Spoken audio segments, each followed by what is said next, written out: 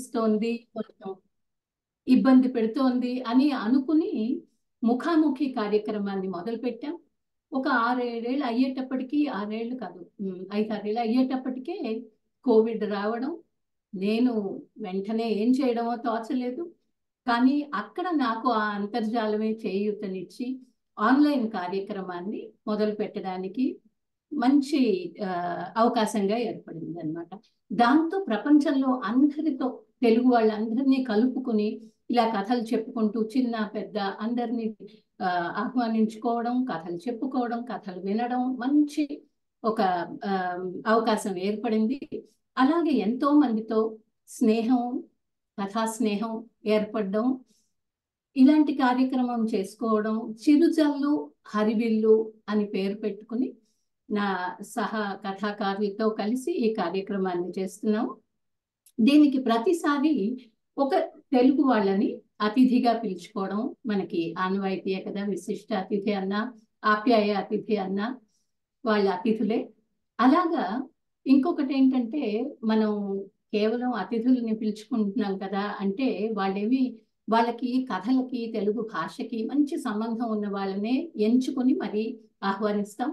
అలాగే ఇవాళ మనకి ఉదయశ్రీ గారు, డాక్టర్ చదలవాడ ఉదయశ్రీ గారికి మనఃపూర్వకమైనటువంటి స్వాగతం, సుస్వాగతం మన చిరుజల్లు హరివిల్లు కార్యక్రమానికి. శ్రీ చదలవాడ ఉదయశ్రీ గారిని స్పాట్లైట్ చేసినట్టయితే,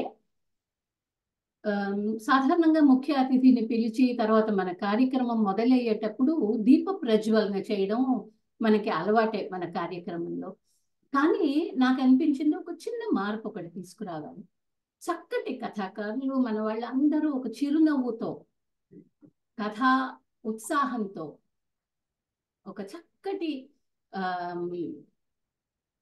వెలుగుతో ఇక్కడ దేదీప్యమానంగా మనకి కనిపిస్తూ చిరునవ్వుతో కనిపించినప్పుడు ఇంకా వేరే దీపం ఎందుకండి, చక్కగా చిదివి దీపం పెట్టుకునేలాగా మీరే చూస్తారు. అందరినీ చూస్తే మన కథా కళాకారులు అందరూ ఇక్కడ ఉన్నారు కాబట్టి వాళ్ళందరే మన కార్యక్రమానికి దీపాలు. ఆ దీప ప్రజ్వలన చేసినట్టుగానే నేను ఉదయశ్రీ కూడా భావిస్తున్నాము. కాబట్టి ఉదయశ్రీ, మీకు ఈ చిరుజల్లు హరివిల్లు కార్యక్రమానికి, అంటే తెలుగులో కథలు చెప్పుకుందాం అనే ఒక మంచి ఉద్దేశంతో, సంకల్పంతో 10 ఏళ్ళు పైగా తెలుగు కార్యక్రమాలు చేస్తున్నాం. ఈ పేరుతో, ఈ శీర్షికతో ఇది 5వది అనుకుంటాను. కాబట్టి దీనికి మిమ్మల్ని అతిథిగా ఆహ్వానించడానికి మాకెంతో సంతోషంగా ఉంది. మీరు మీ అభిప్రాయాలని మాతో పంచుకుంటే మేము సంతోషిస్తాం, విని ఆనందిస్తాం.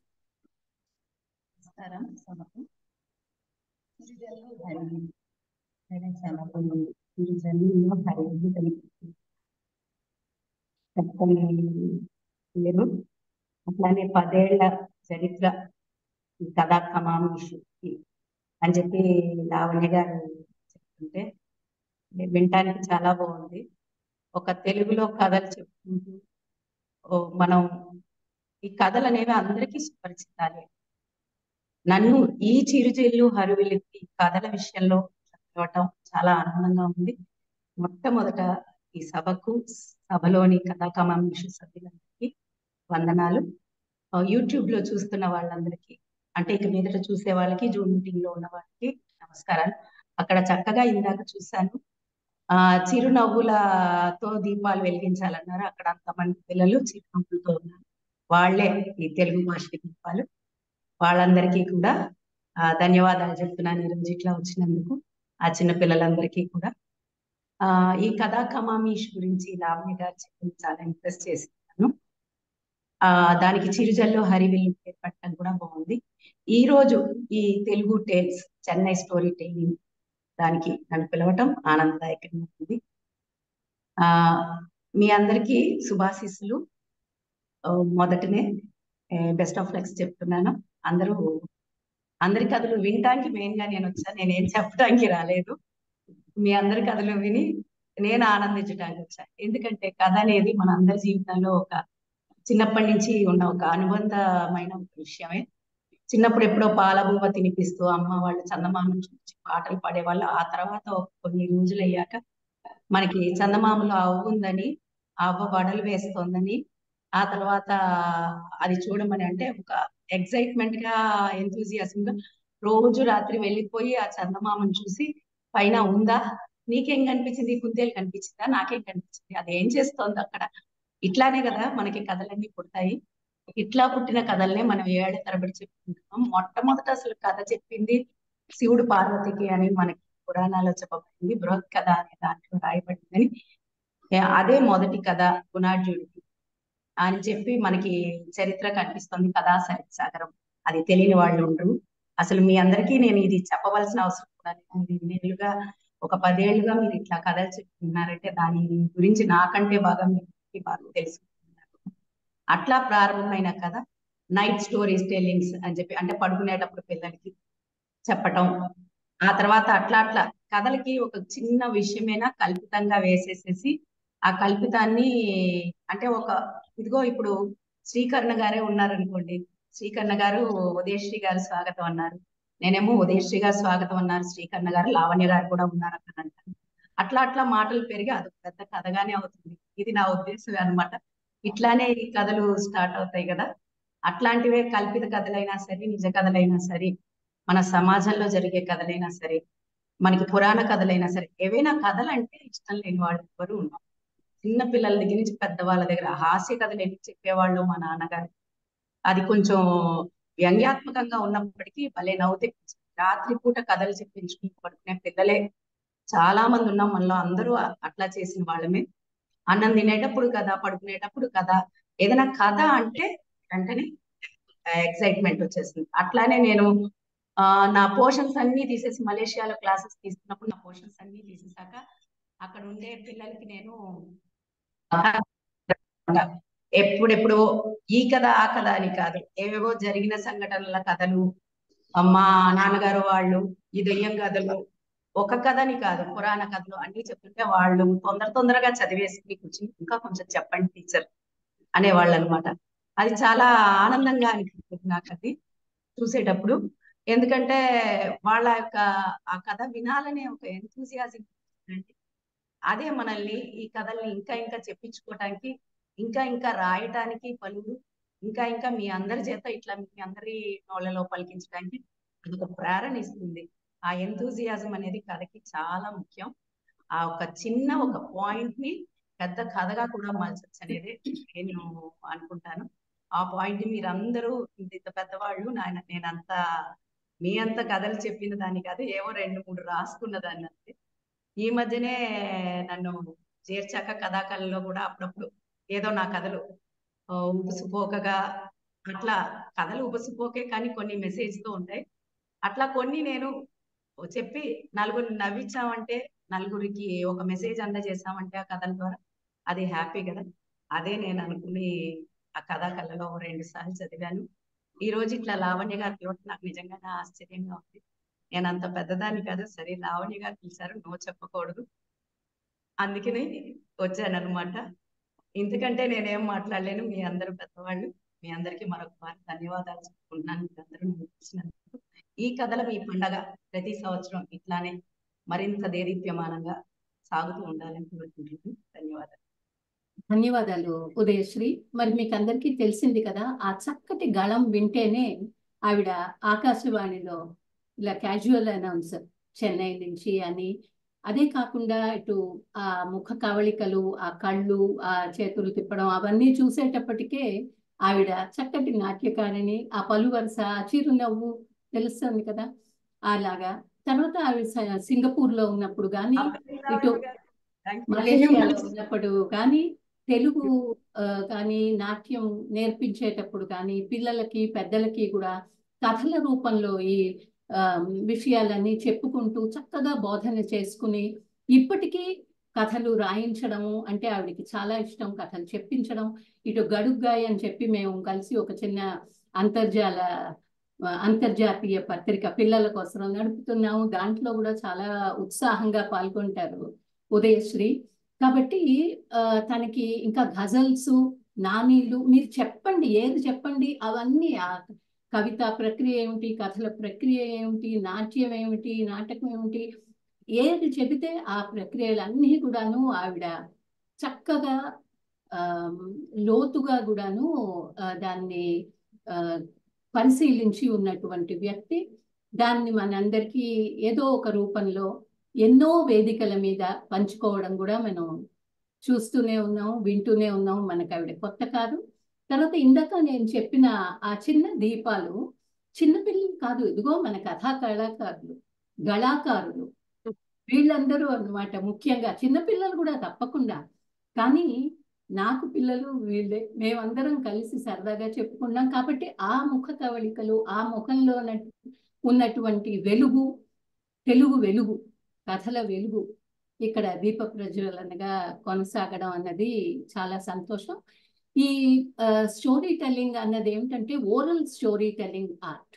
అంటే మౌఖికంగా మాటల మూలంగా కథలు రాయడం ఉంది, సినిమాలు తీయడం ఉంది, మనకి టీవీలోను న్యూస్ పేపర్లోను అన్నీ కూడా కథల రూపంలోనే పంచుకుంటున్నాం.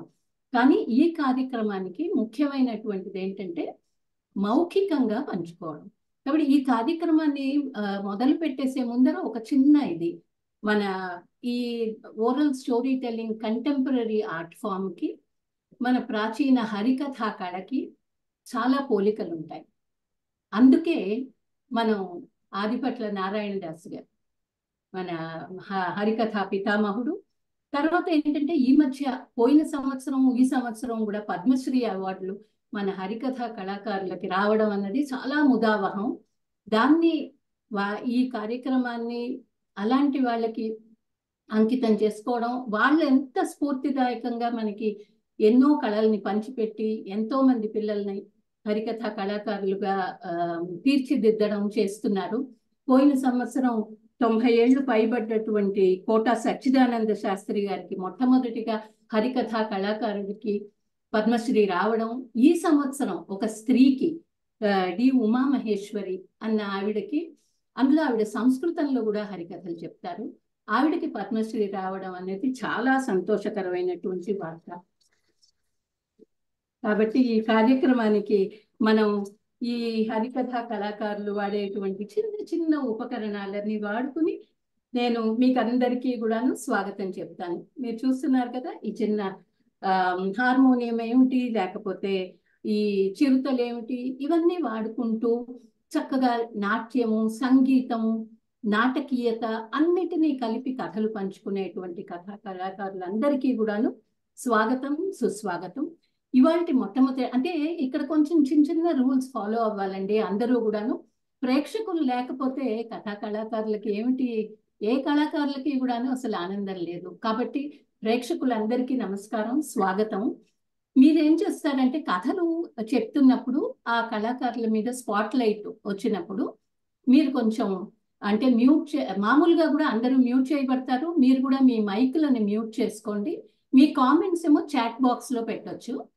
తర్వాత ఇది వీడియో వీలైనంత వరకు మీరు ఆన్ చేసుకుంటే స్ఫూర్తిదాయకంగా ఉంటుంది అందరికీ కూడాను.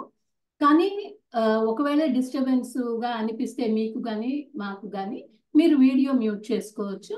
మైక్ మటుకు దయచేసి మ్యూట్ చేసుకుని ఉంచండి. Over to శ్రీకరుణ. శ్రీకరుణ, మనం కార్యక్రమాన్ని మొదలు పెడదాము. మొట్టమొదట మనకి లలిత కదా మన కథ. Okay, so over to you. నువ్వు పరిచయం చెయ్యి. Lalita, where are you? I am here. I will switch on later. Yeah. You can. I'm not able to spotlight you unless you switch on the video. No, I won't switch on. I mean, there's a reason. It's okay. Don't need. You just. I'll start when you ask me to. Yeah, okay. It's your story. Okay, Lalita, you spotlight. లలిత, నీకు video on చేసుకోవడం ఇబ్బంది అయితే only ఆడియోగా విందామంటావా? లేదండి, నేను కథ మొదలైనప్పుడు on చేస్తాను. నీకదే మొదలు పెట్టాలి ఫస్ట్ కదా, నీదే కదా. నిన్ను అర్థమైంది. అదే అంటే తను ఏదో ఒక చిన్న మెలకు ఏదో ఆలోచిస్తున్నట్టుంది. ఒక చిన్న మ్యాజిక్, ఇలాంటి మ్యాజిక్లు చేస్తూ ఉంటారండి మా స్టోరీ టెల్లర్స్. అదేమిటో చూద్దాం. సో ఇవాళ ముందుగానే పెళ్ళైపోతున్నట్టుంది. పెళ్లి మాట మాట్లాడుతుంది ఏంటి శ్రీకరుణ అనుకుంటున్నారా? ఎందుకంటే మనం మొదటి కథ, ఇదేం పెళ్లి, ఇది పోతున్నది మనకి లలితా శాస్త్రి. లలితా శాస్త్రి కథా చావిడి అనే ఆ ఇదితో స్కూల్స్ లోని, ఎన్జిఓస్ లోని, కాలేజెస్ లోని టీచర్స్ కి ట్రైనింగ్ ఇస్తూ, వాళ్ళ అపార్ట్మెంట్ లో పిల్లలకి ఆ కథలో తను ఒక భాగం అయిపోయి ఆ వేషాలు కూడా వేసుకుని ఎంతో స్ఫూర్తిగా కథలు చెప్తారు మనకి లలితా శాస్త్రి. తినబోతూ రుచెందుకు అని ఉంది కదా ఒక సామెత, వినబోతూ ఇంకా నేను మాట్లాడేది ఎందుకు, పిలిచేద్దామా లలితని? Thank you. నమస్కారం అందరికీ. ఇప్పుడు మీరు వినబోయే కథ కేవలం కల్పితం మాత్రమే. అందులోని పాత్రలు ఎవరిని ఉద్దేశించినవి కాదు, కానీ ఆ పాత్రల్లో మిమ్మల్ని మీరు చూసుకుంటే అది కేవలం మీ స్వయంకృతం. అది కథ రాసిన వాళ్ళు కానీ కథ చెప్పే వాళ్ళు కానీ దానికి బాధ్యులు కాదు.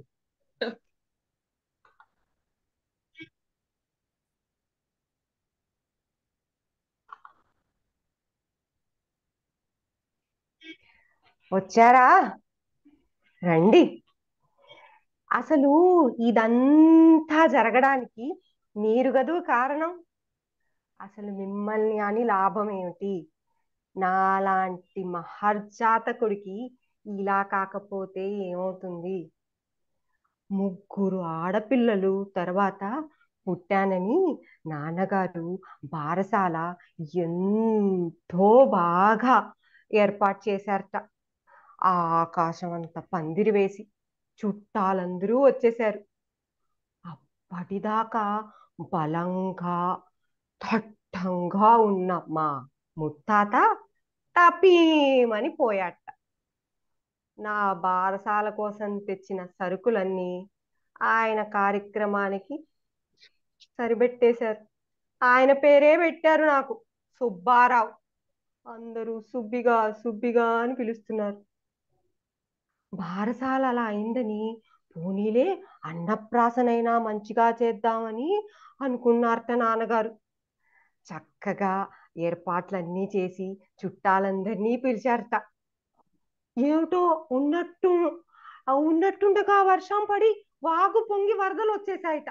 చుట్టాలందరూ ఇంటి కప్పు మీద ఎక్కి కూర్చుని 3 రోజుల తర్వాత కిందకి దిగి ఆవురావురమని అన్నం తినేసి ఏదో ఒక ముద్ద నా నోట్లో పడేసి అన్నప్రాసన అయిందని పించారు.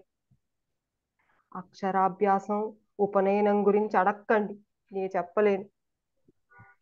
ఇలా ఇవన్నీ అయినా కూడా నాకు ఒక చిన్న ఆశ,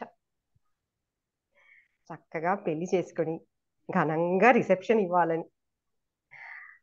ఆ కరుణగాడు దాందే ఉందిలేరా, చక్కగా చేసుకుందువు గాని అన్నాడు. వాడు అన్నాడు కదా అన్న ధైర్యంతో నాన్నగారికి సంబంధాలు చూడమని చెప్పా. ఒక సంబంధం కుదిరింది. పెళ్లి కూతురికి ఉత్తరం రాయాలనిపించింది.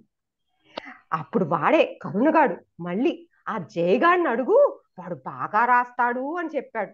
సరే, వాడిని అడిగి చక్కగా ఉత్తరం రాశా. మళ్ళీ పెళ్లి కూతురికి ఒక్కదానికే ఉత్తరం రాస్తే ఏం బాగుంటుంది, మావయ్య గారికి కూడా రాస్తానంటే మళ్ళీ జయగాడిని అడగమన్నాడు. వాడిని అడిగితే వాడేమో దాందే ఉందిరా, నీ రాసిన ఉత్తరం ఉంది, చక్కగా కాపీ కొట్టమన్నాడు. వాడు రాసినట్టే రాశా. అంతే, మా మామగారు బలా అని మా నాన్నగారి దగ్గరికి వెళ్ళి, ఏమిటండి ఇది, నేను బతికుండగానే గంగా భగీరథి సమానురాలైన అత్తగారు అంటాడా మా ఆవిడ్ని, ఇదేమిటండి చాచా, ఈ సంబంధం మాకొద్దని వెళ్ళిపోయాడు. అంతే, పెళ్లి కాస్త పెటాకులైంది. ఇంకేమి పెళ్ళి అనుకుంటుంటే ఆ రేనేష్ గాడు, నీకేం తక్కువరా సుబ్బిగా, చక్కగా ఉంటావు, చక్కటి మీసాలు, అజానుబాహుడివి, లైను కడతారా అన్నాడు. వాడు అన్నాడు కదా అని ఏదో కొంచెం ఆశ కలిగింది. మళ్ళీ సంబంధం కుదిరింది. ఈసారి ఉత్తరాలు అవి రాయొద్దన్నారు. సరేలే అన్నాను నేను కూడా. కానీ పెళ్ళి రోజు దగ్గర పడుతున్న కొద్దీ నాకు జ్వరం, బక్క చిచ్చిపోయాను, వణుకు. అవుతుందా అవదా అని. అమ్మమ్మ బాగుందా, తాతయ్య బాగున్నాడా, ఇదే ఆలోచన. పెళ్లి రోజు వచ్చింది, స్నాతకం కూడా అయింది. పీటల మీద కూర్చున్నాను, అయినా భయమే, వణుకుతూనే ఉన్నా. ఆ కీర్తిగాడు, రే తలెత్తి చూడరా, పెళ్లి కూతురు ఎంత బాగుందో అన్నాడు. అయినా నేను ఎత్తలేదండి, అలా తల దించుకునే కూర్చున్నా. అప్పుడు వినిపించింది టెలిగ్రామ్ అని. ఆ తర్వాత ఏమైందో నాకు అసలు తెలీదు. ఎవరో మొహం మీద నీళ్లు పోస్తే లేచి చూశా. అక్కడ అటు పక్కన పెళ్లి కూతుర్ని ఆ సౌజిగాడు, ఆ రోహన్ గాడు లేపుతున్నారు. పడిపోయింది. ఇటువైపు చూస్తే ఎలా ఇరుక్కుందో పంతులు గారి మొహం బిందులోకి ఇరుక్కుంది. అది ఆ సీతాపతి గాడు తీస్తున్నాడు. ఇంకా పెళ్ళి అయినట్టే అనుకున్నా. అప్పుడే ఏ కళ్ళుందో ఆ అమ్మాయి వచ్చి పీటల మీద కూర్చుంది. ముహూర్తం దాటకుండా జీలకర్ర బెర్రం పెట్టిచ్చేశారు. ఇప్పుడు ఈ అమ్మాయి నా గురించి ఏమనుకుంటుందో అని అనుకుంటుంటే ఆ కిట్టిగాడు వాడున్నాడే, వాడన్నాడు, రాత్రికి గదిలోకి వచ్చినప్పుడు చక్కగా కవిత్వం చెప్పరా అన్నాడు. నాకేమొచ్చు, వాడు రాసిచ్చాడు కవిత్వం. ఆ అమ్మాయి గదిలోకి రాగానే నాకు వణుకొచ్చేసింది. వాడు రాసింది చదవడానికి చీకటిగా ఉంది. ఏదో చెప్పాలి కదా అని, గీత నువ్వు దొరకడం నా రాత అన్నా. అంతే, ఆ అమ్మాయి మొహం కాస్త మారిపోయింది. వెర్రి మొహం వేసుకొని, అప్పటికైనా ఆగచ్చు కదా, ఆగకుండా ఆ మిగతాది కూడా చెప్పాలని, నా జీవితం ఒక బండి, దాన్ని నడిపే దున్నపోతువి నువ్వు అన్నా. అంతే, ఆ అమ్మాయి వెళ్ళిపోయింది. ఈ కిట్టిగాడి మూలాన కదండి ఇదయింది. వాడేమో నేను శకటం అని రాశాను కదా అన్నాడు. శకటానికి బండికి తేడా ఏంటండి అంటే, వాడు దున్నపోతుకి సారథికి తేడా లేదా, నీ మొహం మండా అన్నాడండి వాడు. ఆ లవణంగాడేమో ఇంటర్నేషనల్ స్టాండర్డ్స్, 6 నిమిషాల్లో నీ కథ చెప్పు అన్నాడు. అదండి నా కథ. అలా అయింది పెళ్ళి. లవణం వెళ్ళాడు ఆ అమ్మాయికి ఏదో సర్ది చెప్పడానికి. ఆ అమ్మాయి కనుక ఒప్పుకుంటే రిసెప్షన్ ఇస్తాను, అప్పుడు రండి. ఇక నవ్వింది చాలు, వెళ్ళండి. Oh my God, that was a wonderful start. ఇది పొత్తూరు విజయలక్ష్మి గారు రాసింది కదా, అయింది పెళ్ళి. నమస్కారం.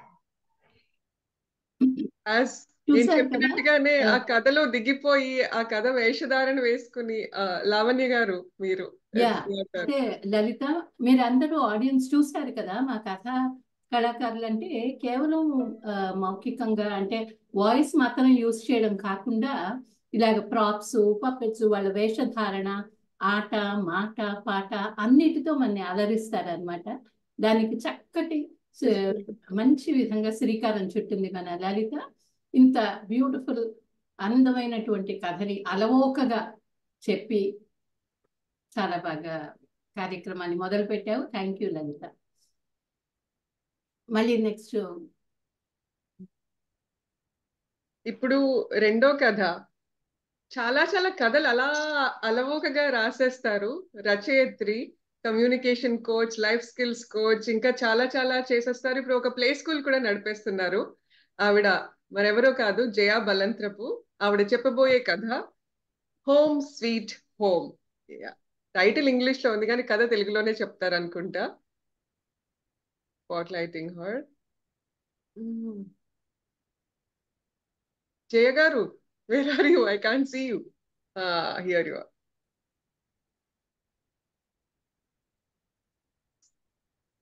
వచ్చేసారు. You can. విశాఖపట్నంలో మంచి ఇల్లు దొరకడం మాటలు కాదండి బాబోయ్. చాలా అప్పడాలు వత్తాలి. హిందీలో పాపడి బేల్లా అంటారు కదండి, అదన్నమాట. మొత్తానికి నేను మటుకు భలే మంచి ఇల్లు పట్టుకున్నాను తెలుసా అండి. పెద్ద ఇల్లు, బోలెడు గదులు. అది కాకుండా నాకు చాలా ఇష్టమైనవి అటకలండి బాబు. అటకలు లేకపోతే ఇల్లు ఏమిటండి? ఎన్ని అటకలు ఉంటే నాకు అంత సదుపాయం అనిపిస్తుంది. అలాగే మంచి ఇల్లు, బోలెడు గదులు, అటకలతో సహా మంచి ఇల్లు కుదిరింది. అది కాకుండా చుట్టూ పెద్ద తోటండి. పొద్దున్నేమో గులాబీల గుబాళింపులు, సాయంత్రమేమో సన్నజాజుల సువాసన. ఇల్లంతా చక్కటి వాసన చెప్పలేం. మరి ఈ మొక్కలన్నిటినీ కాపాడడానికని ఎత్తైన గోడలు. అదవది ఈ జంతుజాలాలన్నీ వచ్చి పడిపోకుండాను. జంతుజాలాలు అంటే గుర్తొచ్చిందండి నాకు, ఈ పెట్స్ అంటారు చూడండి, అదే పెంపుడు జంతువులు అస్సలు నచ్చదు. ఎందుకంటారా? ఏదో రండి, ఒక పంజరంలో ఓ 2 పాల పిట్టలను, అదే లవ్ బర్డ్స్ నో 2 ఆ వీటినో పెట్టుకున్నారనుకోండి. మన పావురాలు జనరల్ గా ఉండవులేండి. మన రామచిలుకలు అలాంటివి ఏవో 2 పెట్టుకున్నారనుకోండి, హాయిగా ఏదో కుక్కు కుక్కు అని బాగుంటుంది. లేదా పోనీ ఒక ఎక్వేరియం, ఓ నీటి తొట్టి పెట్టుకుని ఒక 10 చేపలు పడేసుకున్నారనుకోండి, అవి తుర్రు తిరుగుతూ చక్కగా కాలక్షేపం అవుతుంది. అది మానేసి ఇది పెద్ద పెద్ద కుక్కల్ని పెంచుతారు కొంతమంది.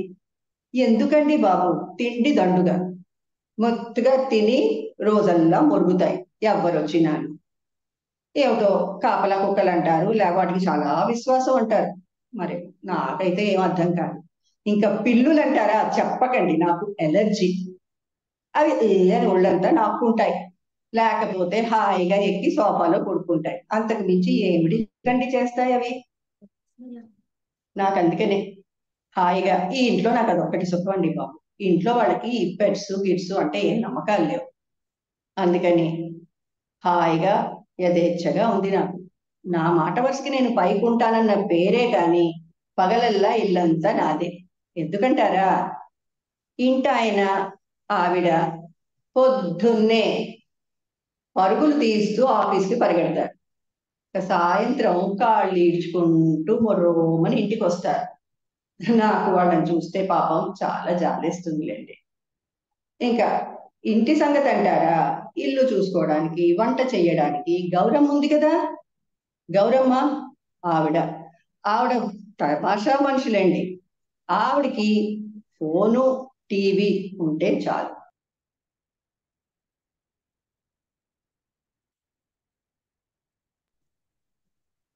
కానీ ఏ మాటకు ఆ మాట చెప్పుకోవాలండి. గౌరమ్మ వంట, చేతి వంట, అబ్బా, ఆ గుమగుమలకి, ఆ వాసనలకే నాకు ఒళ్ళొచ్చేసిందంటే నమ్మండి. నిజం అండి బాబు, మీ తోడు వాసనలే చాలండి బాబు. ఆహాహా. ఆవిడ చేసే జీడిపప్పు ఉప్మా ఉంటుంది చూసారు, పెసరట్టుతోటి, పులిహోర, బొబ్బట్లు, నేతిగారెలు, ఒకటంటే ఒకటే, గుత్తి వంకాయ కూర, ఏదైనా అలా అలా వేపుడు చేసేస్తుంది అంతే. అది తిన్నామంటే స్వర్గానికి స్వర్గానికి ఒక బెత్తుడు దూరంలో ఉంటామండి. నిజం, నమ్మండి. నా అదృష్టం. హాయిగా ఆవిడ వంటంతా చేసి గట్టు మీద చల్లరడానికి పెట్టి, ఆవిడ మానాన్న ఆవిడ ఫోన్ పట్టుకునో టీవీ చూస్తూనో హాయిగా గడుపుతూ ఉంటుంది. నేను ఈ లోపల ఏం చేస్తాను, ఏదో యథాలాపంగా అటు ఇటు తిరిగినట్టుగా అలా వంటింట్లోకి వెళ్ళి 2 ముక్కలు నోట్లో వేసుకుని అలా బయటకు వస్తానన్నమాట. పాపం ఇంటి వాళ్ళు ఆవిడ పొద్దున వండి పెట్టినవి ఆవిడ డబ్బాల్లో పెడుతుంది కదా, అవి వేడి చేసుకుని తర్వాత తింటారు. మటుకు నాకు వేడి వేడిగా మొదటి వాయిన మటుకు రోజు నాదేనండి. అందుకోసమనే మా చుట్టాలందరూ, నా కజిన్స్ అందరూ నా మీద పడి ఏడుస్తారు ఒక్కలాగా. ఎందుకంటే అంటారు, ఎప్పుడు చూసినా అది తిన్నాను ఇది తిన్నానని చెప్తావు, నిన్ను చూస్తేనే తెలుస్తోంది నిగనిగనిగలాడుతున్నావు ఇప్పుడు ఆ ఇంట్లో మారినప్పటి నుంచి అంటారు. ఎందుకండి నా మీద పడి ఏడుస్తారు? ఎవరి రాత వాళ్ళది, ఎవరి అదృష్టం వాళ్ళది. అయినా ఊరికేనే దొరికిందా అండి ఇల్లు మటుకు? అన్ని వీధులు వెతికి వెతికి తిరిగితే నాకు మంచిగా ఇల్లు దొరికింది. పోనీలెదురు, ఏడ్చేవాళ్ళు ఏడుస్తారు అన్నారు, అంతే. మరి ఏం చేస్తాం. నేను మీతో ఇలా కబుర్లు చెప్తున్నానా, ఏదో వంటింట్లో గుమగుమలాడుతోందండోయ్. నన్ను ఒక్క నిమిషం వదులుతారా? నేను ఒక్క చూపేసి వస్తాను. ఒక్క నిమిషం ఉండండి, వెళ్ళిపోకండి, ఉండండి. అమ్మో అమ్మో, ఎంత పనిచేసింది గౌరమ్మ! అది పిల్లే, అంత పెద్ద నల్ల పిల్లి.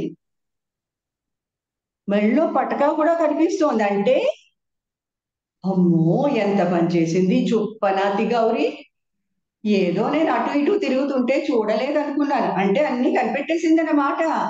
కనిపెట్టేసి నన్ను చంపేయడానికని నా అజాత శత్రువు, నా ఆజన్మ శత్రువుని తీసుకొచ్చి పెట్టింది మాట, పిల్లిని ఇంట్లో.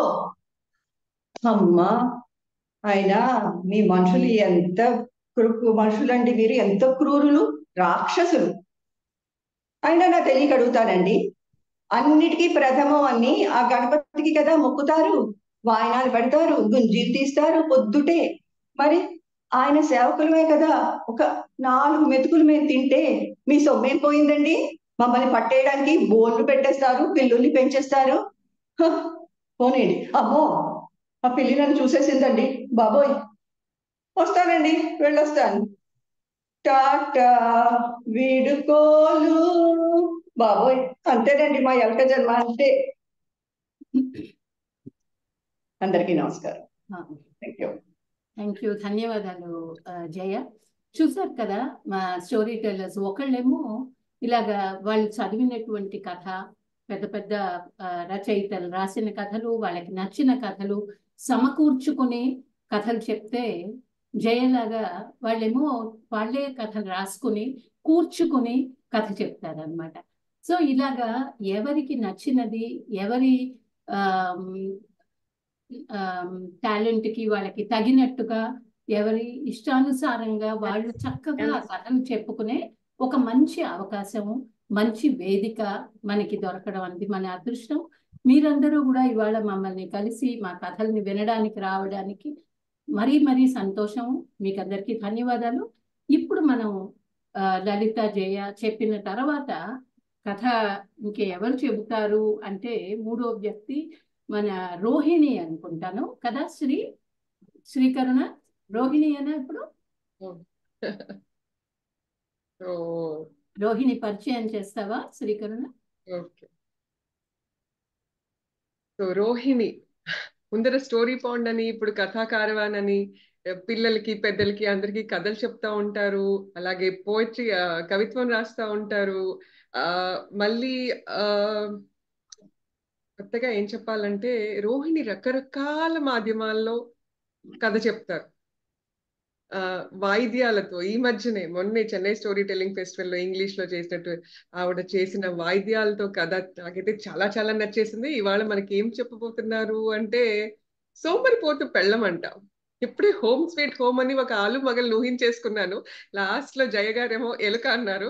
ఇప్పుడు ఈవిడ సోమరిపోతు పెళ్ళం ఎలా ఉంటుందో నా చూడాలి. స్టోరీ మారింది, చింతకాయ పచ్చడి. ఓ సారీ సారీ సారీ, చింతకాయ పచ్చడి అంటే పుల్ల పుల్లగా తినిపిస్తారు అన్నమాట. Okay, over to you Rohini. Thank you so much. చింతకాయలు దొరికాయి అన్నమాట.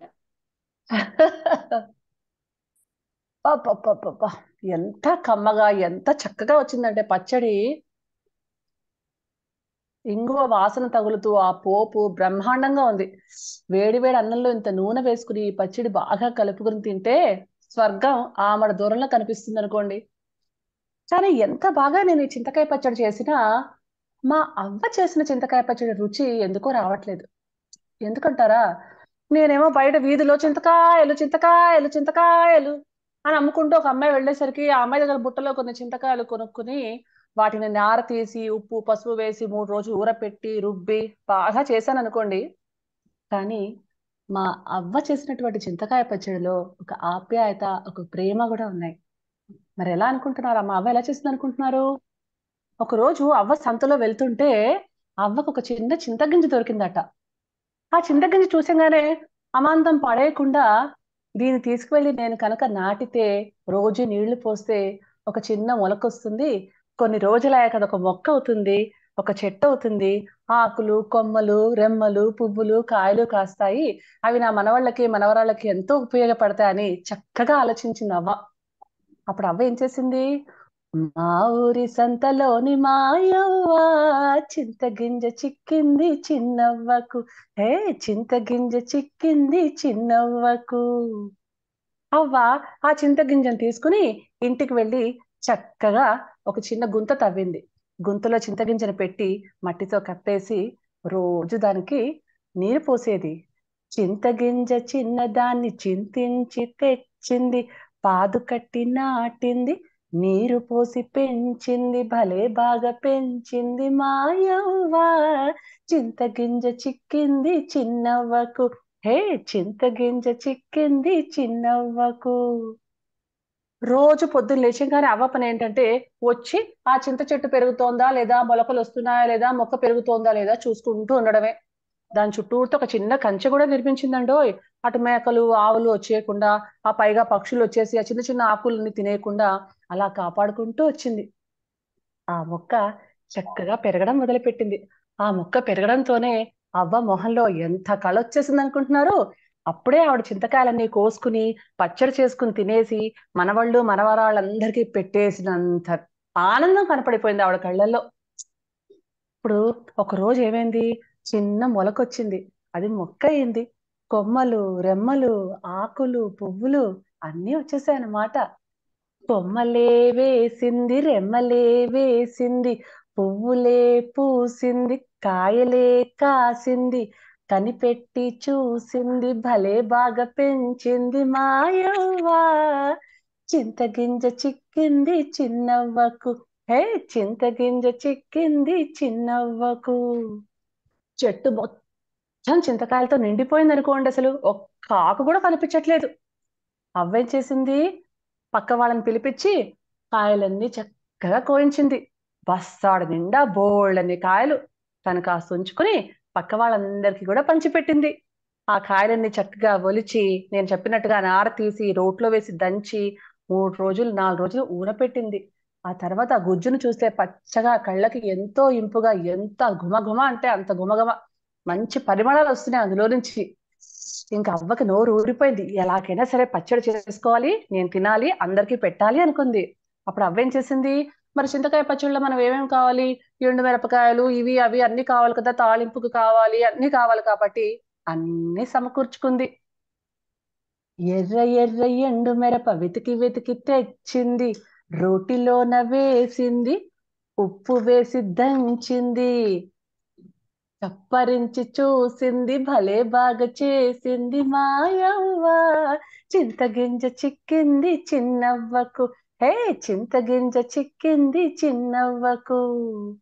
మరి తన చేత్తోటి చిన్న విత్తనాన్ని నాటి దాన్ని చెట్టు కింద మార్చి ఆ కాయలతోటి పచ్చడి చేసి ఇచ్చిన మా అవ్వ పచ్చడికి నా పచ్చడికి ఎంతో తేడా ఉంటుంది కదా. కానీ ఆ రోజులే వేరు. ఇప్పుడు అవ్వ లేదు, ఆ చింత చెట్టు లేదు, ఆ చింతకాయ పచ్చడి లేదు. అందుకనే నేను చేసుకున్న చింతకాయ పచ్చడే నాకు గొప్ప.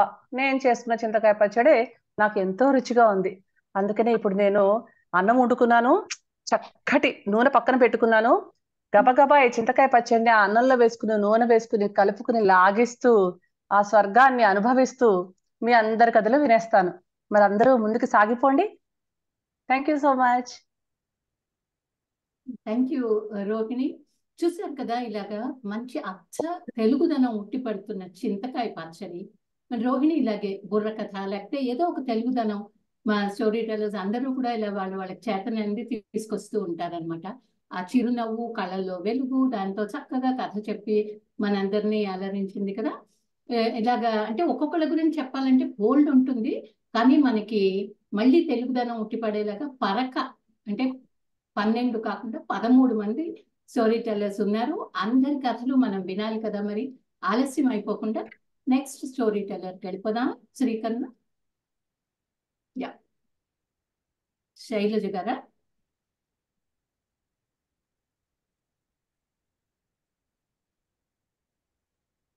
నెక్స్ట్ స్టోరీ టెల్లర్ మన కథకురాలు శైలజ శెట్టి గారు. ఆవిడ కూడా సొంతంగా కథలు రాస్తారు. యూట్యూబ్ ఛానల్లో అయితే 400-500 కథలు చెప్పేసి ఉంటారు. ఇప్పుడు ఇందాక జయ గారి దాంట్లో గుత్తొంకాయ కూర, మళ్ళీ రోహిణి దాంట్లో చింతకాయ పచ్చడి. అలాగా శైలజ గారి కథ వింటే ఎలా ఉంటుందంటే కమ్మగా అప్పుడే వండిన ఆ ముద్దపప్పులో కమ్మగా నెయ్యి వేసుకుని తిన్నంత కమ్మగా చెప్తారు శైలజ గారు.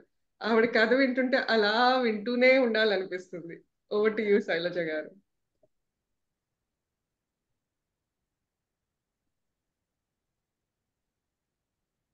Thank you Srikarna.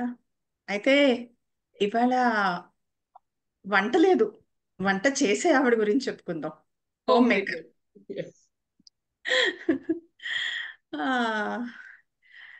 రాత్రి భోజనాలు అయిపోయినాయి. కరెక్ట్గా నా భోజనం అయింది, ఇలా చేయి కడుక్కున్నాను, అలా ఫోన్ మోగింది. హా, ఈ టైంలో ఫోన్ చేసేది ఎవరు? మా పెద్దమ్మాయే అనుకుంటూ ఫోన్ తీశాను. ఇంకెవరు, ఈ టైం ఆవిడదే, యుఎస్ నుంచి. ఇంకా ఎంచుకోవడం పంచుకోవడం ఏం లేదు. ఏంట్రా పని లేదా, ఎందుకురా అన్నాం అనుకోండి, అమ్మా నీకైతే చక్కగా పాలవాడో పూలమ్మాయో పని చేయడానికి వచ్చే జయమ్మో ఎవరో ఒకరు కనిపిస్తారమ్మా. మా ముచ్చట్లు చెప్పుకోవడానికి ఎవరు కనిపిస్తారు? ఇదిగో ఈ పెద్దోడి సంగతులు, ఆ చిన్నోడి సంగతులు. ఒక్కో రోజు 5 నిమిషాలతో అయిపోతుంది ఆ ఫోన్ కాల్, ఒక్కో రోజు గంటైనా అవ్వదు. సరే ఇవాళ ఏంటి సంగతి అనగానే, ఆ అమ్మ అమ్మ మరి ఇవాళ అక్కడ పెద్ద షాపింగ్ మాల్కి వెళ్ళాము, చిన్న పనుండి. అక్కడ ఏవో ఫార్మ్స్ ఫిల్ చేపిస్తున్నారమ్మా. సరే నేను ఇటు ఈ చిన్నోడు పుట్టినప్పుడు ఉద్యోగం మానేసా కదా, ఆక్యుపేషన్ అన్న చోట ఏం రాయాలి అని ఆలోచించి హోమ్ మేకర్ అని రాశాను. ఇదిగో ఈ చిన్నోడు పక్క నుంచి అన్ని చూస్తూ ఉంటాడుగా, హోమ్ మేకరా, హోమ్ మేకర్ ఏంటి రోటీ మేకర్ లాగా అన్నాడు. ఒరేయ్ ఏంట్రా అది, ఆగరా అనే లోపల వీడి నవ్వు విని పెద్దవాడు వచ్చాడు. అవునమ్మా, నాకు తెలియక అడుగుతాను, హౌస్ వైఫ్ అంటారేమో కదా అన్నాడు. హౌస్ వైఫ్ కాదురా, ఒరే నేను హౌస్కి కాదురా వైఫ్ని, మీ నాన్నకి అని గట్టిగా అరిచి చెప్పాలనిపించింది. అది సమయం కాదు, సందర్భం కాదు. సరే ఇంటికి వెళ్ళాక చెప్పచ్చులే అనేసి బయలుదేరాం. ఇంకా ఈ చిన్నోడు అడుగుతూనే ఉన్నాడు, కారు ఎక్కుదాము పార్కింగ్ దగ్గరికి వస్తూ ఉంటే, అమ్మా రొటీ మేకర్ అంటే రోటీలు చేస్తుంది, హౌస్ మేకర్ అంటే నువ్వేం చేస్తావు, నువ్వేమన్నా ఇల్లు కడతావా, కాదు కదా అంటున్నాడు. ఇంతలో నన్ను రక్షించడానికా అన్నట్టు వాడి క్లాస్మేట్ వాళ్ళు ఎవరో కనిపించారు, అటు పరిగెత్తాడు. అమ్మయ్యా, ఇప్పటికి వీడి ప్రశ్నలు ఆగిపోయినాయి అనుకున్నా. అమ్మా అమ్మా ఉండు, ఆ వెనక నుంచి కాల్ వస్తోంది, వాడి స్కూల్ నుంచే, అక్కడ కూడా ఇలాంటి ప్రశ్నలు వేసి ఏం బుర్ర తిన్నాడో ఆ టీచర్ది అని చెప్పేసి అప్పటికి ఫోన్ పెట్టేసింది. ఇంకా నా బుర్రలో ఆ హోమ్ మేకరు, ఆ రోటీ మేకరు, ఇంకా పాట్ మేకరు, లేకపోతే షూ మేకరు, ఇలా రకరకాల రకరకాల మేకర్స్ అన్ని కూడా ఆలోచనలోకి వచ్చేసాయి అనమాట. ఏంటబ్బా ఈ ఆడవాళ్ళు లేచినప్పటి నుంచి ఆ పని ఈ పని ఈ పని చేస్తూనే ఉంటారు, ఆ ఏమీ గుర్తింపు ఉండదు, ఏమీ అదిగో రోహిణిలా చింతకాయ పచ్చడి చేసినా, లేకపోతే ఆ జయ చెప్పిన కథలో లాగా పిల్లిని తోలడానికి, సారీ ఎలకని తోలడానికి పిల్లిని పెంచిన, ఏమీ గుర్తింపు ఉండదు, ఓ మెప్పుకోలు ఉండదు, ఓ మెచ్చుకోవడం ఉండదు. హా, హౌస్ అంటే గోడలు మాత్రమే కాదు, హోమ్ అంటే డ్రీమ్ హోమ్, అలాగే అనుబంధాల హరివిల్లు, ఇవన్నీ ఆలోచిస్తున్నా. ఆలోచిస్తూ ఆలోచిస్తూ వచ్చానా బెడ్రూమ్లోకి. ఈయన అన్నారు, మంచం ఎక్కేశారు అప్పటికే. ఏమిటి సుదీర్ఘంగా ఆలోచిస్తున్నావు, మన పైకప్పు రేకులు వేయించాలనా? అదేనండి, ఒక పాత అడ్వర్టైజ్మెంట్ ఉంటుంది కదా, ఇది అపార్ట్మెంట్ అమ్మా, 5 అంతస్తుల అపార్ట్మెంట్, నువ్వు అంత ఆలోచించక్కర్లేదు, నువ్వే రేకులు వేయించక్కర్లేదు అని చెప్పేసి, సరే గాని అదిగో ఆ బీపీ టాబ్లెట్లు అందుకో అనేసి టాబ్లెట్లు అందుకున్నారు, వేసుకున్నారు, చక్కగా దుప్పటి ముసుగు పెట్టేశారు. ఆ ముసుగులోంచే ఇదిగో ఇదిగో ఇదిగో రేపు మళ్ళీ పొద్దున్న నేను బ్యాంక్ వెళ్ళాలి, గుర్తు చేయి. మళ్ళీ నాకు అదే ఆలోచన, హోమ్ మేకరా, హౌస్ వైఫా, బెటర్ హాఫా, నేనేంటి, నాకేం పేరుంది, నేను ఎవరిని అనేసి మళ్ళీ ఆ ఆలోచనలోకి వెళ్ళిపోయాను. ఇంతలో మళ్ళీ ఫోను, మళ్ళీ పెద్దదే. అమ్మా అమ్మా ఏంట్రా అన్నట్టు, ఆ ఇవాళ చెప్పాను నీకు, మొన్నటి విషయం చెప్పలేదు.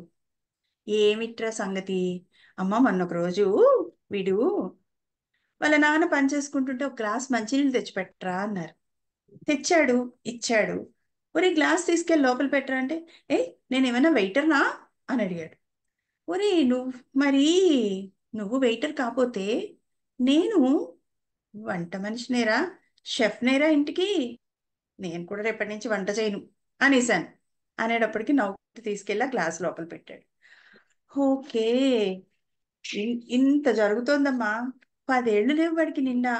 హోమ్ మేకర్ అంటాడు, హౌస్ మేకర్ అంటాడు, రోటీ మేకర్ అంటాడు, నేను వెయిటర్నా అంటాడు. వీడికి ఏం చెప్పాలమ్మా నేను అంటూ కబుర్లు. అదే అన్నాను అనమాట. అప్పుడు వండేటప్పుడు వంట ఆవిడ, పని చేసేటప్పుడు పని ఆవిడ, లేకపోతే ఏది భోజేషు మాత, సైనేషు రంభాలాగా ఇంటి ఇల్లాలు విష్ణుమూర్తి ఎత్తినట్టు దశావతారాలు ఎత్తుతుంది. అయితే ఏది కూడా కన్స్ట్రక్టివ్ గా కనపడదురా బాబు. మొత్తానికి వెరసి ఇంటి ఆవిడ హౌస్ వైఫా? కాదు కాదు కాదు, బెటర్ హాఫా? ఈ హోమ్ మేకర్ పదమే చాలా బాగున్నట్టుందే అనిపించింది. సరే, ఆ మాటలన్నీ చెప్పేసి మళ్ళీ మాట్లాడతాను రా, గుడ్ నైట్ అన్నాను. అయితే మీకు గుడ్ నైట్ చెప్పడానికి ముందు ఇంకో చిన్న ఆలోచన. మొన్న మధ్య ఏదో పుస్తకంలో చదువుతూ చదువుతూ ఈ మాట విన్నానండో, ఈ మాట చదివాను. ఏంటంటారా? లైఫ్ మేట్ అట. ఇదేదో బానే ఉందే. బెంచ్ మేటు, అలాగే batch mate, room mate, soul mate లాగా లైఫ్ మేట్. ఇది కూడా బాగుందే. ఈ 10 ఏళ్ళు లేని బుజ్జిగాడు వేసిన ఆ చిన్న ప్రశ్న నన్ను ఎంత దూరం తీసుకెళ్ళింది అనుకుంటూ, ఇదిగో ఇలా ముందుకి, మీ ముందుకి ఇలా నేను హోమ్ మేకర్నా, హౌస్ వైఫ్నా, బెటర్ హాఫ్నా, లైఫ్ మేట్నా, నేను ఎవరిని అనే ఒక సందిగ్ధంలో ఈ కథని పూర్తి చేస్తూ నమస్కారం. Thank you. Thank you so much. చూసారా ఆ శైలజ గారి చిరునవ్వు, తర్వాత శుతిమెత్తని మాటలు వింటే తెలిసిపోయింది కదా ఆవిడ కౌన్సిలర్ అని మీకు. అలాగే ఆ హాస్యం చూడండి, ఏంటమ్మా హోమ్ మేకర్ ఏంటి, రోటీ మేకర్ లాగా అట. నాకైతే ఈ ఐడెంటిటీ క్రైసిస్ అంతా విన్న తర్వాత హోమ్ మేకర్ పేస్ మేకర్ అన్నమాట. ఆ ఇంట్లో జీవం కనిపించాలంటే, ప్రతి ఒక్కళ్ళు ఆనందంగా ఉండాలి అంటే మరి ఆ హోమ్ మేకర్ అంటే మనమే కదండి. కాబట్టి ఇలాగా చిన్న చిన్న విషయాలు దైనందిక జీవితాల్లో చిన్న చిన్న ఆలోచనలని ఎలాగ చక్కగా వాటికి రూపకల్పన చేసి మంచి మంచి మాటలతో, చక్కటి ఉపమానాలతో కథలుగా అల్లి చెప్పుకోవచ్చు అన్నది చూశారు కదా. మనం అందరం కూడాను కథా కళాకారులమే, కళాకారులం. కానీ ఒక మంచి వేదిక ఉండాలి, మంచి ప్రేక్షకులు ఉండాలి వినడానికి, అవును కదా. సో ఇప్పుడు మనకి ఇంతసేపు సంధాత్రిగా నాకు సహాయం చేసినటువంటి శ్రీకరుణ, నువ్వు వెళ్తున్నావు కదా శ్రీకరుణ, తర్వాత కథ చెప్పడానికి వేదిక నీదే కదా శ్రీకరుణ. Shri, are you there? Yeah, I'm here. I'm spotlighting myself once again. Yeah please. So ఇలాగేనండి మన శ్రీకరుణ ఏంటంటే తను చందమామ కథ అని చెప్పి ఇలాగా మనకి ఫిబ్రవరి అనేటప్పటికే ఎండలు వచ్చేసాయి, ఎండలు మండిపోయే సమయం 3 గంటలు, ఇంకా ఎండ చురుచురులాడుతోంది. అటువంటప్పుడు తన చందమామ కథ అనే ఒక చల్లదనంతో ఆ టెక్నికల్ సపోర్ట్ నాకు చిరుజల్లు హరివిల్లులో కుడి భుజం, తర్వాత చేదోడు వాదోడుగా అందరికీ తలలో నాలుకలా ఉండడం శ్రీకరుణ గొప్పతనం. చక్కటి కథలు, తర్వాత తను ఎన్ఎల్పి ప్రాక్టీషనరు, ఇంకా ట్రైనరు, ఎక్కడ చూస్తే అక్కడ కనిపిస్తూ ఉంటుంది మనకి శ్రీకరుణ. ఆ మాటలు అల్లుకునే అందమైన అజిగిపిగి తెలుస్తుంది కదా, ఇప్పటికే మీరు చవి చూసి ఉంటారు. సో శ్రీకరుణ కథ ఏమిటో విందాం ఇప్పుడు. నా కథ పేరు ఊయల. ఇది పార్థసారథి గారు రాసిన కథ. ఆటో చాలా స్పీడ్ గా వెళ్తుంది. మలుపు తిరిగితే పడిపోతానేమో అనిపించింది. అసంకల్పితంగా ఆటో కమ్మిని గట్టిగా పట్టుకున్నాను. నా తోటి పిల్లలు నన్ను చూసి పకాలు నవ్వారు. నేనేం పట్టించుకోలేదు. ఆపు ఆపు, ఇల్లొచ్చేసింది అరిచాను. తెలుసు బాబు అన్నాడు ఆటో అతను.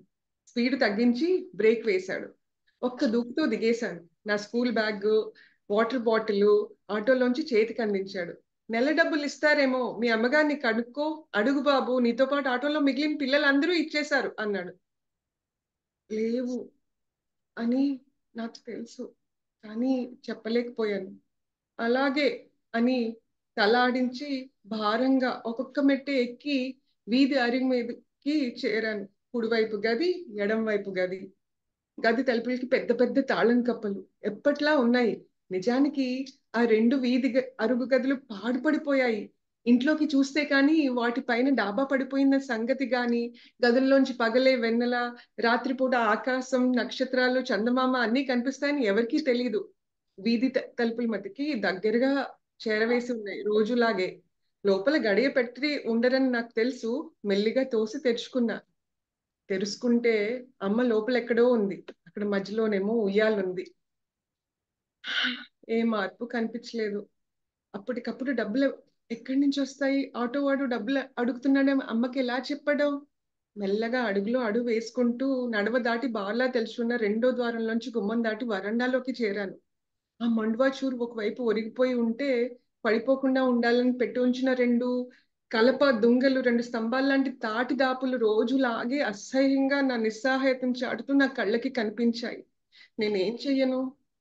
నన్ను చూసి అమ్మ వడివడిగా వచ్చింది. నా భుజాల మించి బరువు దించింది. అప్పుడు, ఏంటి ఇంకా ఆటో చప్పుడు వినిపిస్తోంది? ఇక్కడే నిలబడ్డాడా? ఎందుకు నిలబడ్డాడు అని నన్ను అడిగింది. నేనేం చెప్పను? అమ్మ వంక ఎలా చూశాను. ఉండు కనుక్కుని వస్తాను అని అమ్మ బయటికి ఆటోవాడి దగ్గరికి వెళ్ళింది. నేను గబగబా స్కూల్ సంచి అక్కడ పెట్టేసి కాళ్ళకున్న బూట్లు, సాక్స్లు విప్పేసి పరుగు పరుగున అమ్మ వెనకాల వెళ్ళాను. అప్పుడు ఆటోవాడు డబ్బులు అడిగినట్టున్నాడు. డబ్బులు అడిగితే, ఈ సాయం సంధ్య వేళ ఎక్కడిస్తావు? రేపొద్దున మళ్ళీ స్కూల్కి తీసుకెళ్ళటానికి వస్తావు కదా, అప్పుడు అందిస్తాను అంది. ఆటోవాడు ఏమీ మాట్లాడకుండా వెళ్ళిపోయాడు. అమ్మయ్యా అని గుండెల మీద చెయ్యి వేసుకున్నాను. ఆటోకి ఇవ్వటానికే డబ్బులు లేవు, మరి ఆ సంగతి ఎలా చెప్పటం? ఇలా అనుకుంటూ ఉన్నాను. వెళ్ళి ఆ మధ్యలో ఉన్న ఉయ్యాల మీద కూర్చున్నాను. భారంగా ఊగసాగింది ఉయ్యాల.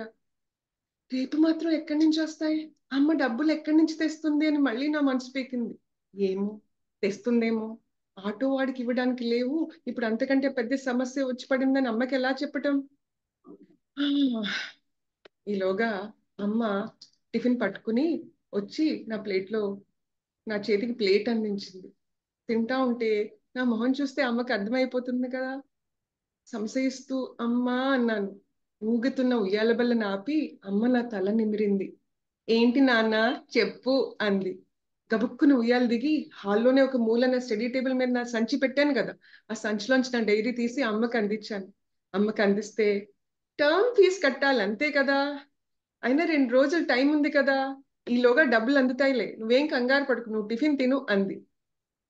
ఈలోగా నాన్నగారు తులసి కోట దగ్గరున్న మూల గదిలో నుంచి, ఏంటే ఏదో ఫీజు అంటున్నావు అన్నారు. అవునండి, పిల్లాడికి టర్మ్ ఫీజు కట్టాలి. మీ తమ్ముడు ఏమైనా డబ్బులు వేసారా అకౌంట్ లో? మీరు మాట్లాడారా? ఏమిటోనే, ఎప్పుడు ఫోన్ చేసినా ఫోన్ రింగ్ వెళ్ళుతోంది కానీ ఎవరు ఎత్తట్లేదు అవతల వైపు నుంచి అన్నారు. నాన్నగారు చాలా రోజుల నుంచి ఒంట్లో బాగోట్లేదు. ఆయనకి చాలా నీరసంగా ఉంటుంది. మీ వల్లేం కాదు కానీ ఉండండి, నేనే మా చెల్లాయికి ఫోన్ చేస్తాను. తోడికోడల కంటే ముందు ఆమె నా చెల్లులు, విషయం ఏదో నేనే చెప్తాను అంది అమ్మ. అని సెల్ తీసి పిన్నికి కాల్ చేసింది. నా పక్కనే ఉయ్యల మీద కూర్చుని మాట్లాడసాగింది. పిన్ని గొంతు వినపడగానే, అమ్మ ఏమే, ఎలా ఉన్నారు మీరంతా, కులాసమేనా అని అడిగింది. అంతే. పిన్ని అమ్మకి ఛాన్స్ ఇవ్వకుండా మొదలుపెట్టింది. ఉయ్యాలేమో కీచు కీచు మనసాగింది. ఏం చెప్పనక్క, ఒకటా రెండా, అన్ని సమస్యలే. రెంటు, కరెంటు, పిల్లల ఫీజు, బట్టలు, రోజువారీ ఖర్చులు, కిరాణా ఖర్చులు. పిచ్చెక్కిపోతుంది అనుకో. ఇతనికేమో పట్టదు, పగలు రాత్రి ఒకటే ధ్యాస, పని పని పని, ఆఫీస్ పని. ఇంట్లో మనుషులున్నా ఇంటికి అతను తెచ్చే జీతం రాళ్ళు సరిపోకున్నా ఆయనకి ఎన్నిసార్లు నెత్తి నోరు పెట్టి అడిగినా సరే ఏం పట్టదు. బెల్లం కొట్టిన రాయిలా కూర్చుంటారు. అన్ని నేనే చూసుకోవాలి. అంతా అందులోనే.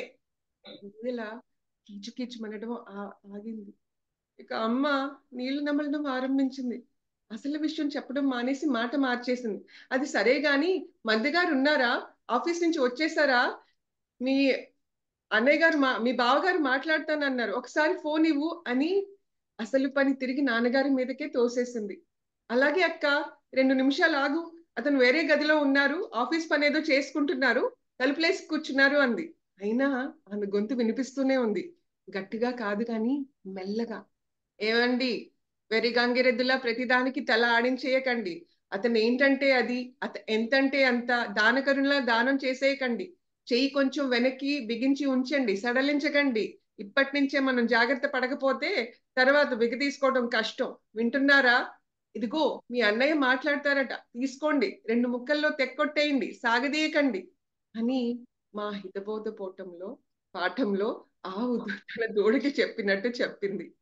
మా అమ్మ అప్పుడు ఒక నిట్టూర్పు విడిచి ఊయల బల్ల మించి దిగింది. నాన్నగారిని పిలవటానికి ఆయన గదిలోకి వెళ్ళి ఫోన్ గది తలుపులు మూసేసింది. ఉయ్యాలేమో స్తంభించిపోయింది.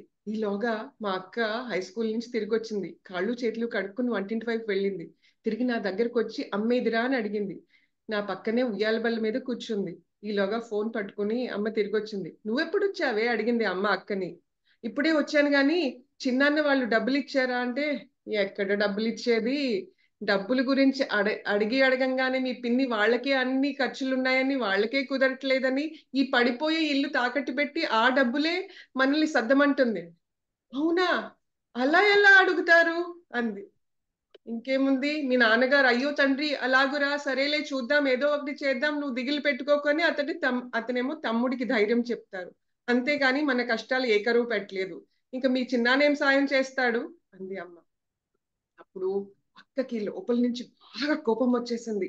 అక్కకి ఎప్పుడు అలాగే సరైన కోపం వస్తుంది. విసురుగా ఉయ్యాలు దూకి విసురుకి ఉయ్యాలేమో జోరు అందుకుంది. కుయ్ కుయ్ కుయ్ మని ఉయ్యాలి సౌండ్ ఏమో ఎక్కువైపోయింది. సిగ్గు లజ్జ లేకపోతే సరి వాళ్ళిద్దరికి. ఇన్నాళ్ళు నువ్వు నాన్నగారు చేసినవన్నీ మర్చిపోయారా? విశ్వాసఘాతకులు, గోముఖ వ్యాఘ్రాలు. అసలు ఈ ఇంటిని బాగు చేయించడం పోయి దీని మీద అప్పు చేసి అతడికి నాన్నగారు ఇవ్వాలా అంటే, తప్పమ్మా, నువ్వు చిన్నపిల్లవే, పెద్దవాళ్ళని అలా అనకూడదు. నువ్వేం దిగులు పెట్టుకోకు, నేను అలాగోలా డబ్బు సంగతి చూస్తానులే అని, నువ్వు కూడా టిఫిన్ తీసుకొని తిను అని అక్క చేతికిచ్చి, నువ్వు తమ్ముడు ఉండండి అని, నేను ఇప్పుడే వస్తాను అని నన్నేమో ఆటో తెమ్మని పంపింది. ఈలోగా కొద్దిసేపటికి అమ్మ బయలుదేరి వెళ్ళిందా, ఇంతలోనే మా తాతగారు బామ్మ వాళ్ళు వచ్చారు. తాతగారు బామ్మ అంటే మా సొంత తాతగారు బామ్మ కాదు, మా నాన్నగారికి చిన్నాన్నగారు పిన్ని గారు అవుతారు. వాళ్ళు పాపం ఇంట్లోకి అడుగు పెట్టారో లేదో అక్క సనగడం మొదలెట్టింది. మూలిగే నక్క మీద తాటిపండు పడ్డట్టు వీళ్ళు కూడా ఇప్పుడే వచ్చారంటే మాత్రం 15-20 రోజులు అయితే గాని కదలరు, అతుక్కుపోతారు. కరువులో అధిక మాసం అంటే ఇదే. అమ్మ వాళ్ళు కూడా అంతే, ఒక అంతటా వీళ్ళని వెళ్ళనే ఇయర్ అని సాగదీస్తూ వంటింట్లోకి వెళ్ళింది. కానీ పైకల్లా అంది గాని మా అక్క మంచిదే. వంటింట్లోకి వెళ్ళి మంచినీళ్లు, కాఫీ కలుపుకుని తెచ్చింది. వాళ్ళిద్దరూ కాళ్ళు చేతులు కట్టుకుని నాన్నగారి గదిలోకి వెళ్ళారు. తాతగారు నాన్నగారిని చూడగానే ఇదివరకటి మీద ఇప్పుడు కొంచెం నయంగా ఉన్నట్టుంది, కొంచెం తేలిగ్గా కనపడుతున్నావు అన్నారు. బామ్మ కూడా నాన్నగారిని పలకరించింది. ఈలోగా ఆటో ఆగిన చప్పుడైంది. మా అమ్మ ఆటో దిగింది. మా అమ్మ బయట చాటున ఏదో చేస్తోంది. వచ్చి రాగానే తాతగారిని బామ్మగారిని పలకరించి ఇప్పుడే వస్తానని అక్క దగ్గరికి వచ్చి అక్కకి ఒక పొట్లం చేతికిచ్చింది. ఇచ్చి, ఈ జాగ్రత్త పెట్టు, రేపు ముందర నువ్వు చిన్నాడి స్కూల్కి వెళ్ళి వాడి టర్మ్ ఫీజు కట్టేసి తర్వాత నీ స్కూల్కి వెళ్ది గాని అంది. మా అమ్మ సాధించుకొచ్చింది. మా అమ్మ ఏదైనా చేయగలవా అనిపించింది. ఈలోగా బామ్మగారు బయటకొచ్చి ఒక నోట్ల కట్ట పట్టుకొచ్చి అమ్మ చేతికిచ్చారు. నాకేం అర్థం అవ్వలేదు, ఏంటి అని. ఈలోగా అమ్మ అంది, ఎందుకు అత్తయ్య ఇది, ఏంటిది, ఇది నేనేం చేసుకోను అంది. నువ్వేం చేసుకోవటం ఏంటే, ఎన్ని ఖర్చులున్నాయి మీకు, ఆడేమో చూస్తే అనారోగ్యంగా అలా ఉన్నాడు. అది కాదు, నేను ఎలాగోలా సర్దుబాటు చేసుకుంటాను, మీకు మటుకి అవసరాలు ఉండవా, కౌలు డబ్బులు ఎంతకని సరిపోతాయి. మాకెందుకే, మాకు కౌలు డబ్బులు సరిపోతాయి. నీ చేతికి తళతళ మెరిసే బంగారు గాజులు పోయి మట్టి గాజులు వచ్చినప్పుడు, నీ మెళ్ళో బంగారం తాడు పోయి పసుపు తాడు వచ్చినప్పుడు నా కళ్ళు చూడలేకపోతున్నాయమ్మా, ఈ ఉంచు, మేము మీ అమ్మ నాన్న అయితే తీసుకోవా అన్నారు బామ్మగారు. అప్పుడు అమ్మ కంట్లో నీళ్లు వచ్చాయి. వెంటనే కౌగిలించుకుంది బామ్మగారిని. అమ్మ తన ఒంటి మీద బంగారం కూడా అమ్మేసిందా అనుకున్నాను. నిజంగా మా అమ్మ గ్రేట్. మన్నాడు ఉదయాన్నే కాఫీలు అయ్యాక తాతగారు నాన్నగారితో ఇక వస్తా అబ్బాయి అన్నారు. అక్క ఆ మాటకి తుళ్ళిపడింది. ఆశ్చర్యంలో మునిగిపోయింది. నాన్నగారు వెంటనే లేచి చిన్నపిల్లాడిని తాతగారి చుట్టేసుకున్నారు. నాన్న కళ్ళమ్మడి ఒక్కటే నీళ్లు. తాతగారు కూడా భుజం మీద కండువా తీసి కళ్ళొత్తుకుని నాన్నగారు వీపు నిమిరారు. ఎప్పట్లాగే అమ్మ తాతగారిని బామ్మని కూర్చోబెట్టి తాంబూలం ఇచ్చింది. కాళ్ళకి దండం పెట్టింది. నాన్నగారు కూడా వాళ్ళిద్దరికి కాళ్ళకి దండం పెట్టారు. అప్పుడు ఆ పళ్ళెంలో తాంబూలం పండు అక్క తీసుకొని బామ్మగారు, ఇంకా ఇలాంటి ఆడంబరాలన్నీ వద్దు, మేము సొంత వాళ్ళమే కదా, ఈ డబ్బులు ఈ బట్టలు లాంటివి ఏం పెట్టుకోకమ్మా అంటే, అప్పుడు అమ్మ, మాకున్నది మీరే కదా, అయినా ఇంత తొందరగా వెళ్ళిపోతారు ఎందుకు, ఒక 4 రోజులు ఉండి వెళ్ళొచ్చు కదా అంది. అప్పుడు నాన్నగారు కూడా, అవును 4 రోజులేంటి, ఒక 10 రోజులైనా మీరు ఉండకపోతే మాకు ఉన్నట్టు ఉండదు అంటే, అప్పుడు తాతగారు, ఈద లేక కొట్టుకుంటున్న వాడికి ఏటిలో మునిగిపోతున్న వాడు ఒడ్డు నుండి చెయ్యి అందించాలి గాని అండగా నిలబడి దరికి చేర్చాలి, అంతేగాని వాడిని చుట్టేసుకుని ఊపిరి సలపనివ్వకుండా చేయకూడదు, గుదిబండలాగా భారమై మరింత వేగంగా ముంచేయకూడదు అన్నారు. అప్పుడు అమ్మంది, మీరు మాకు గుదిబండ కాదు, మీరు మాకు ఇంటికి పెద్ద దిక్కు లాంటి వాళ్ళు, అసలు ఎప్పటి నుంచో అనుకుంటున్నాం, మీరిద్దరూ అక్కడ ఒంటరిగా ఎందుకు, ఇక్కడే ఎప్పటికీ ఉండిపోతే హాయిగా ఉంటుంది అని, మనం అందరం ఒకే చోట ఉండొచ్చు అని, అప్పుడు ఎక్కువ రోజులు సరదాగా గడుపుదాం అని, అప్పుడు కలో కంజో కలిసే తాగుదాం, మా అందరికీ ధైర్యంగా ఆనందంగా ఉంటుంది అంది. అప్పుడు బామ్మ చేతులు పట్టేసుకుంది. బామ్మ తృప్తిగా, నీలాంటి గ్రహిణులు ఇంటికొక్కరుంటే చాలు అంది. తాతగారి వైపు ఏమంటారు అన్నట్టు చూసింది. తాతగారు చిరునవ్వుతో, గ్రహిణులంతా ఒకటైపోతే మేమేం చేస్తాం అని తిరిగి ఊయల బల్ల మీద నా ప్రక్కన చతికిలబడ్డారు.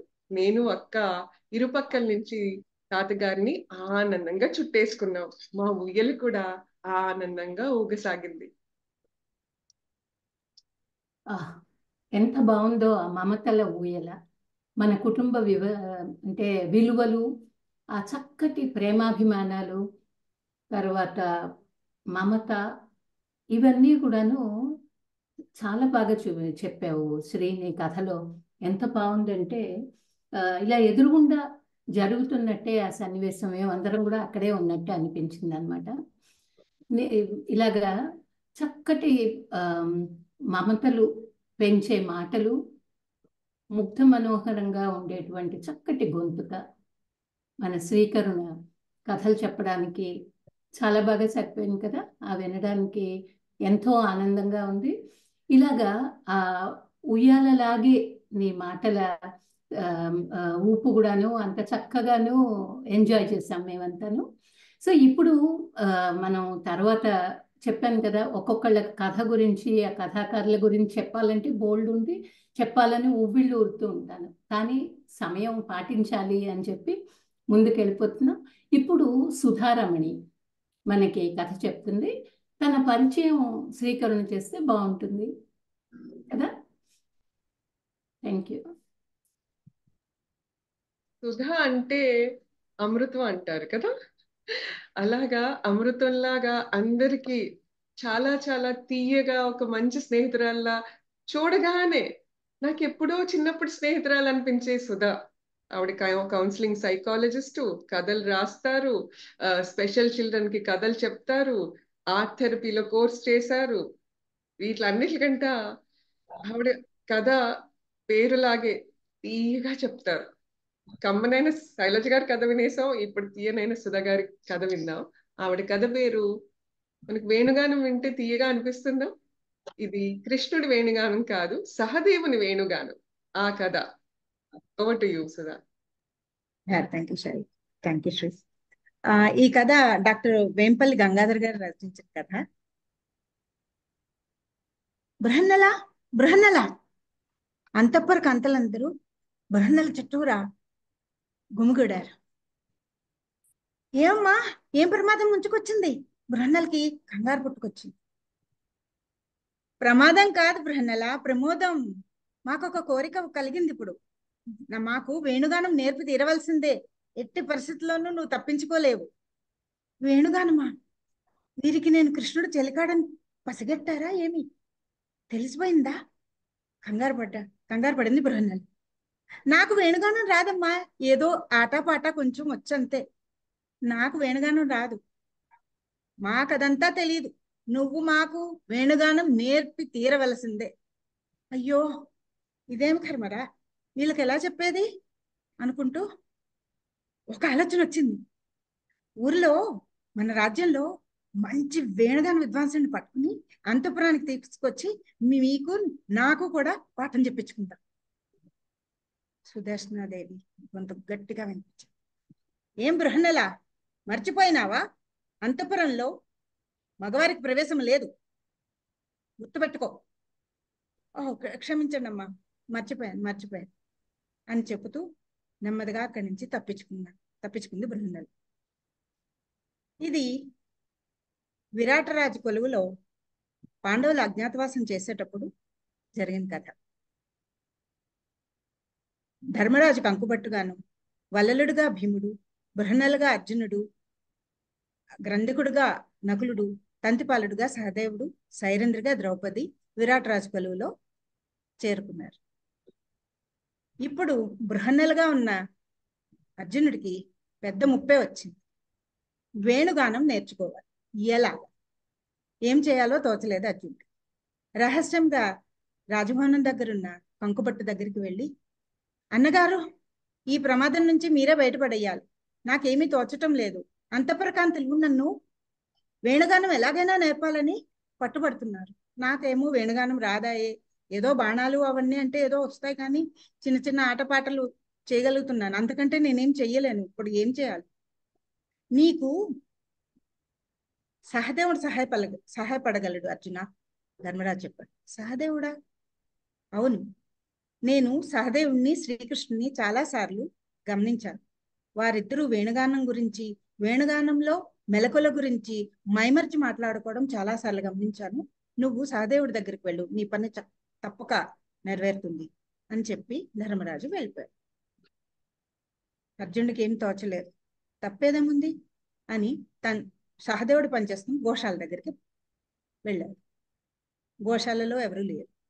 ఆ చుట్టుపక్కల వారిని తంతిపాలుడు ఎక్కడా అని అడిగితే, వారు కొండ కిందకి ఆవుల్ని తోలడానికి తీసుకువెళ్ళాడు, ఆవులను మేతమేయడానికి తీసుకువెళ్ళాడు అని చెప్పారు. వెళ్ళిపోదాం అనుకుంటున్న వాడే అర్జునుడు మరలా వెనక్కి తిరిగి, వీరిని ఒక్కసారి అడిగితే పోలే, నేను ఎప్పుడు సహదేవుని వేణుగానం వినలేదు, వీరిని అడిగి చూద్దాం. మీరెవరైనా తంతిపాలుడు వేణుగానం విన్నారా అని అడిగాడు అర్జునుడు. వారు చాలా ఆశ్చర్యంగా, ఈయనెవడు, ఈ పాటి కూడా తెలియనిదా అన్నట్లుగా కేసు చూస్తూ, సహదేవుని వేణుగానం విని తీరవలసిందే. ప్రాతకాలంలో ఆయన వేణుగానం మొదలుపెట్టింది మొదలు ఆవులు వాటంతటవే పాలిచ్చేస్తాయి. ఆయన ఆవుల మందల్ని వేణుగానం ఊదుతూ తీసుకెళ్తూ ఉంటే వాటి గంటల నాదం, ఆ వేణు నాదం రెండూ కలిపి మైమరిపించేస్తాయి. మరలా ఆ కొండగట్టు మీద ఆయన కూర్చుని వేణు వీదుతుంటే ఆ మబ్బులు ఆయనకి గొడుగు పడతాయి. ఆవులకి దాహం వేస్తే వర్షిస్తాయి. పక్కన పులులు ఆవులు కలిసి అటు ఇటు తిరుగుతూ ఉంటాయి. ఆ దృశ్యాలన్నీ చూసి తీరవలసిందే అని చెప్పు. అర్జునుడికి అంతా గందరగోళంగా కనిపించింది. ఏమిటిది, ఎప్పుడూ నేను వినకపోవడం ఏమిటి మరి సహదేవుని వేణుగానం? ఏమిటో వచ్చి కనుక్కోవాలి. మళ్ళా వెళ్ళిపోయి ఈ సాయంకాలం కోనేటి గట్టుకి వచ్చాడు. సహదేవుడు ఆ పక్కన, అర్జునుడి పక్కన ఇద్దరు కూర్చున్నారు. సహదేవా, నీకు వేణుగానం వచ్చునా? నేను ఎప్పుడు వినలేదే, ఒకసారి వినిపించవు? అందరూ చాలా గొప్పగా చెప్పారు. తప్పకుండా వేణువు తీసి వాయించడం మొదలుపెట్టాడు. ఉన్నట్టుండి అక్కడ వాతావరణం అంతా మారిపోయింది అర్జునుడికి. కోనేటిలో కలువలు ఇచ్చుకున్నాయి. సాయంకాలం 2 రాజహంసలు ఎక్కడి నుంచో వచ్చి ఆ నీటిలో జలకాలాడుతుంది. ఆ పక్కనే మయూరాలు పురివిప్పి నాట్యమాడసాయి. అర్జునుడు కూడా మైమర్చిపోయాడు తన్నిట. ఆపగానే సహదేవునితో, అద్భుతం సహదేవా, ఇప్పుడు నాకు ఒక ముప్పు వచ్చి పడింది. ఈ అంతఃపుర కాంతలందరూ వేణుగానాన్ని నేర్పమని నన్ను విసిగించేస్తున్నారు. నాకు నువ్వే ఏదో ఒక మార్గం చెప్పు, ఎలా నేర్చుకుంటాను వేణుగానం? ఇదిగో ఇదేదో కానీ నాకు అర్థం అవ్వలేదు. ఏమీ లేదన్నగారు, సాధన. అబ్బా, వేళాకోళం సమయం కాదు. నా ప్రతిభా పాఠవాలకి ముప్పు వచ్చింది ఇప్పుడు. కరెక్ట్ గా ఏం చేయాలో, సరిగ్గా ఏం చేయాలో చెప్పు. సాధనే చెయ్యాలన్నయ్య. సాధన సాధన సాధన, అంత సమయం లేదే నాకు. ఏం చేయాలి? సరే, తప్పేదేముంది, రేపు ఇక్కడికి మళ్ళీ వస్తాను అని చెప్పి అర్జునుడు ఆ వేణువు కేసి సహదేవుని కేసి కొంచెం సందేహాస్పదంగా చూసి, ఈ మహత్తంతా వేణువులో ఉందా, సహదేవుని విద్యలో ఉందా? చూడాలి. దీనికోసం ఏదో నిశ్చయానికి వచ్చినట్లు తల పంకించుకుంటూ ఆయన వెళ్ళిపోయాడు. సహదేవుడు కూడా గోశాలకు పోయి పడుకున్నాడు. ఉదయాన్నే సహదేవుడు లేచి కాలకృత్యాన్ని తీర్చుకుని మళ్ళీ వేణుగానం కోసం వేణువు చూస్తే, అది ఉండే ప్రదర్శనలో చూస్తే అది ఎక్కడా కనిపించలేదు. చుట్టూరా చూసి చిన్నగా నవ్వుకున్నాడు. అర్థమైంది ఆయనకు ఎక్కడికి వెళ్ళిందో వేణు. తప్పేదేముంది అనుకుంటూ వెదురు పొదల దగ్గరికి మరొక వేణు తీసుకుందామని బయలుదేరి, అంతలో అర్జునుడు ఆ వేణుని తీసుకుని వడివడిగా రావడం చూశాడు. సహదేవ, నేను తప్పు చేశాను.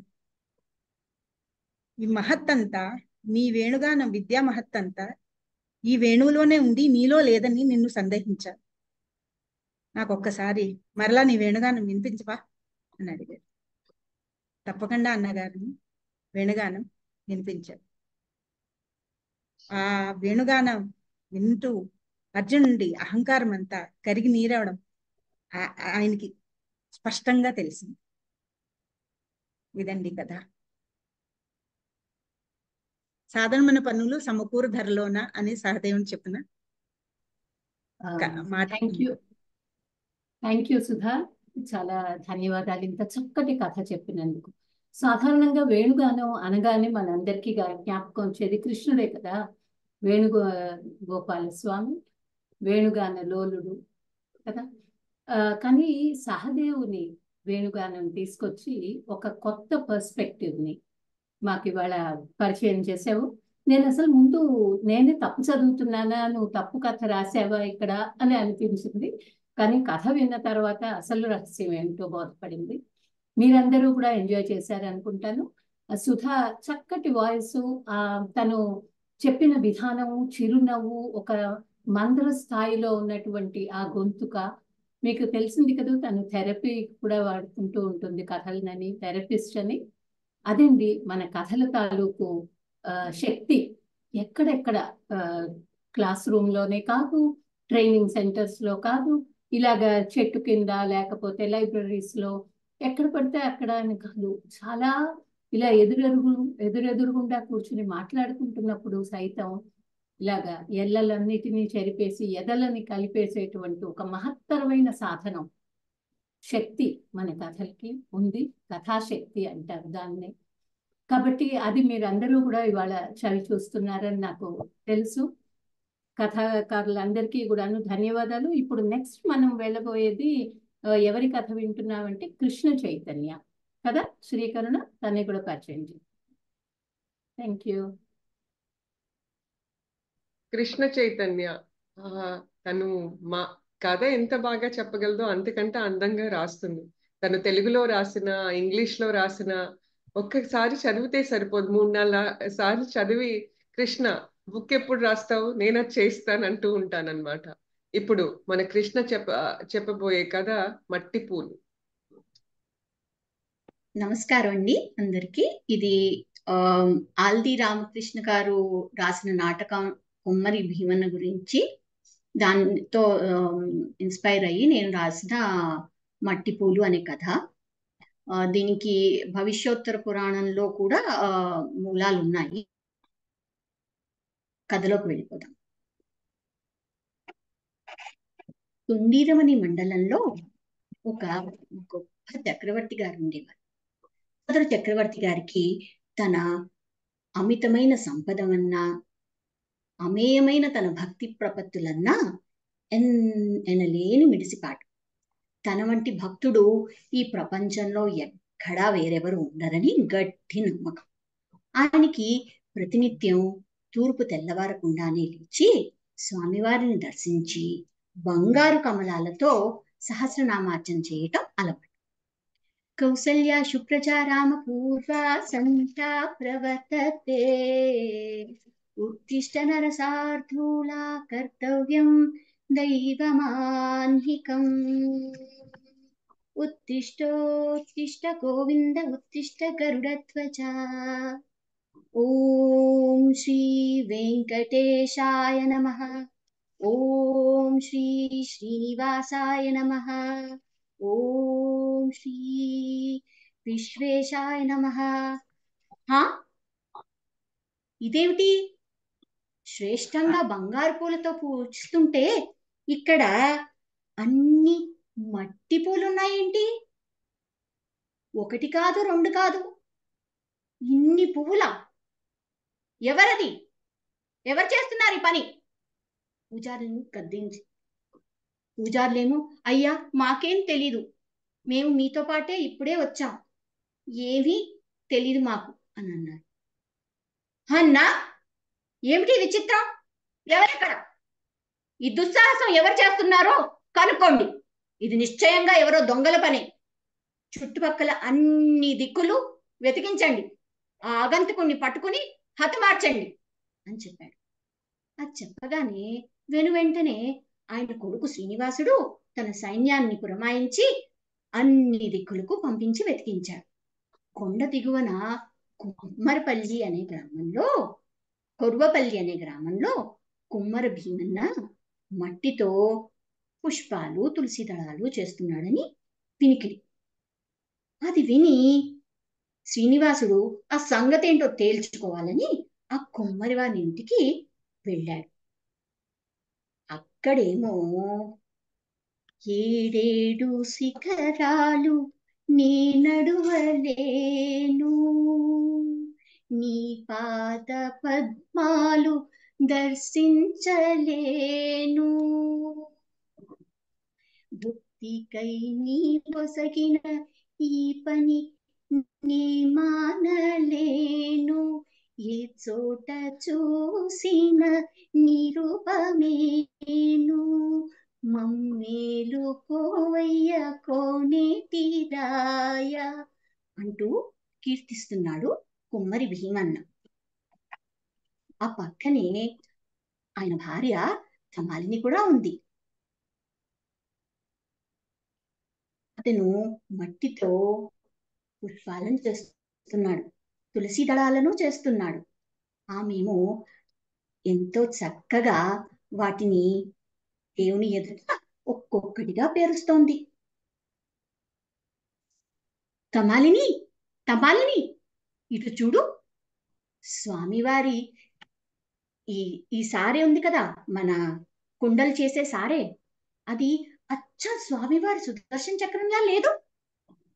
ఈ మన్నంతానేమో భూదేవి అమ్మవారి స్వరూపమే. ఆ భూదేవిని సారెలా తిప్పుతూ చేసేది ఆ శ్రీనివాసుడే కదా. ఈ మట్టి బొమ్మలన్నీ వారిరువురి బిడ్డలే కదా.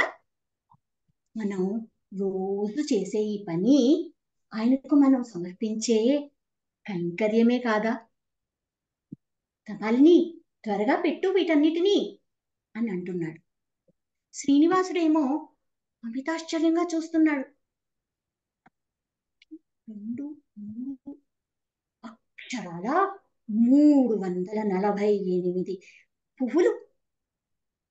ఏమిటి, ఖచ్చితంగా అన్నే స్వర్ణ పుష్పాలు తగ్గాయే పొద్దున చక్రవర్తి గారి పూజా మందిరంలో. ఇదేమిటి విడ్డూరంగా ఉందే.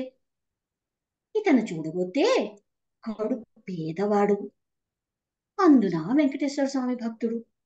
ఇంత చిన్న గుడిసెలో జీవిస్తూ తనకు ఉన్నంతలో స్వామివారిని చూడడానికి వచ్చే యాత్రికులకి వసతిని కూడా ఇస్తున్నాడని విన్నాను. ఇతనే పువ్వులు దొంగిలిస్తున్నాడా ఏంటి అని అనుమానం వచ్చింది. అలా అనుకోరాదు, మహాపాపం మహాపాపం. ఆ పక్కనే ఎవరతను? ఎవరో ఒక యువకుడు మట్టి గుర్రాలు, ఏనుగులు, సైనికులు తయారు చేస్తున్నాడు. అనుమానించవచ్చేమో. ఆరా తీద్దాం. ఇలా రా అబ్బి, ఏమిటి నీ సంగతి అని అడిగాడు. అతనేమో, అయ్యా, నా పేరు శ్రీపతి.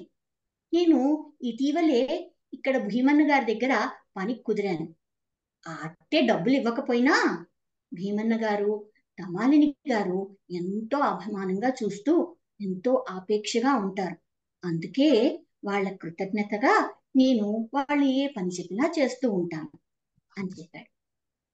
అయినా నమ్మకం కుదరలేదు శ్రీనివాసుడికి. అతన్ని పరీక్షిద్దామని, నాతో పాటు 1000 మంది సైనికులు ఉన్నారు, వాళ్ళందరికీ భోజన వస్తువులు చేయాలి అని ఆజ్ఞాపించాడు. శ్రీపతి అలాగే మహారాజా అని చెప్పి ఊళ్ళోకి వెళ్ళి సంభరాలన్నీ పట్టుకుని వచ్చాడు. భీమన్న తమాలిని కలిసి చక్కగా వండి వాళ్ళందరికీ చక్కగా భోజన వస్తువులు ఏర్పరిచారు. శ్రీనివాసుడేమో, ఇదేలా సాధ్యం?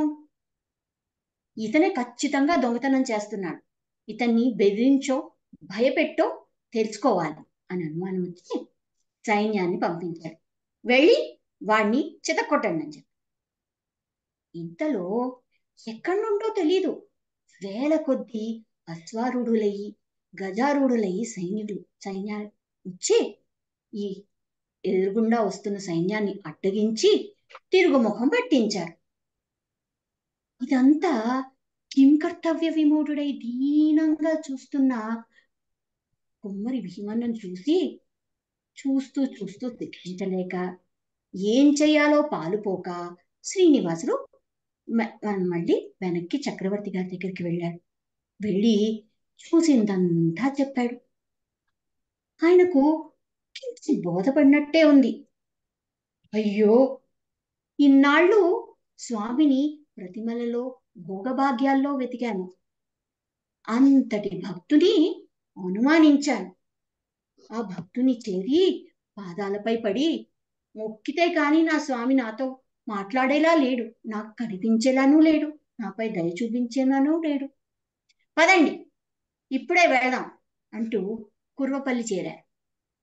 భీమన్న ఇంటికి వెళ్ళి అతని భక్తిని కన్నులారా చూసి తరించారు. ఎంత నిర్బలమైన భక్తి, ఎంత అకుంఠిత దీక్ష, ఎంత చక్కగా ఉన్నారు ఈ దంపతులిద్దరు అనుకున్నాడు. అతని పాదాలపై పడి, నీ అంత అదృష్టవంతుడు ఎవ్వరూ లేరయ్యా. స్వామి నేను అర్పించిన బంగారు పూజకి బంగారు పుష్పాలు అర్పించాను, అవి కూడా తోసిరాజని నీ మట్టి పూలు, ఈ మట్టి పూలే అన్ని తన పాదాల చెంత చేర్చుకున్నాడు. ఇంతకన్నా అదృష్టం ఉంటుందా? ధన్యుడు బాబు, నువ్వు ధన్యుడు, నన్ను క్షమించు అన్నాడు.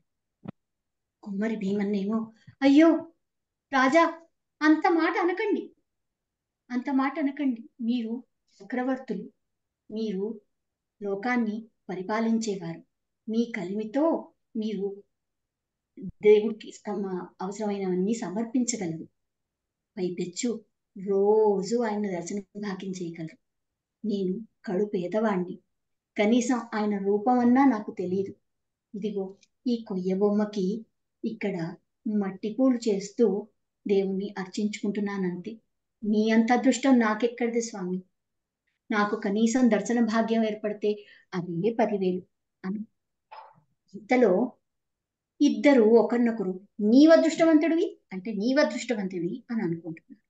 ఇంతలో శ్రీపతి వెంకటేశ్వర స్వామి రూపంలో ప్రత్యక్షమై, భీమన్న, చక్రవర్తి, మీరిద్దరూ నాకు గొప్ప భక్తులే, ఇద్దరూ నాకు సరి సమానమే. కానీ ఈ చక్రవర్తి గారికి కొంచెం మిడిసిపాటు ఎక్కువైంది, అది పరీక్షించాలని ఇదంతా చేశాను. భీమన్నా, నీ లేమిలో కూడా నువ్వు నీ పనిని వదిలిపెట్టలేదు, నన్ను అనుక్షణం తలుచుకుంటూ నీకున్నంతలో నీవు నాకు సేవ చేస్తున్నావు, అలాగే 10 మందికి భోజనం పెడుతున్నావు. నీకు అనుకూలవతి అయిన భార్య తమాలిని కూడా నా కైంకర్యంలో పాలు పంచుకుంటుంది. అందుకే మీ ఇద్దరికి ఇవాళ నుంచి మోక్షం ప్రసాదిస్తున్నాను అని చెప్పాడు. చక్రవర్తి, నీవు నాకు ఆలయం నిర్మించు. భక్తుల కోరికలు తీర్చేందుకు నేను అక్కడే నివసిస్తాను అని చెప్పి అంతర్ధానమయ్యాడు.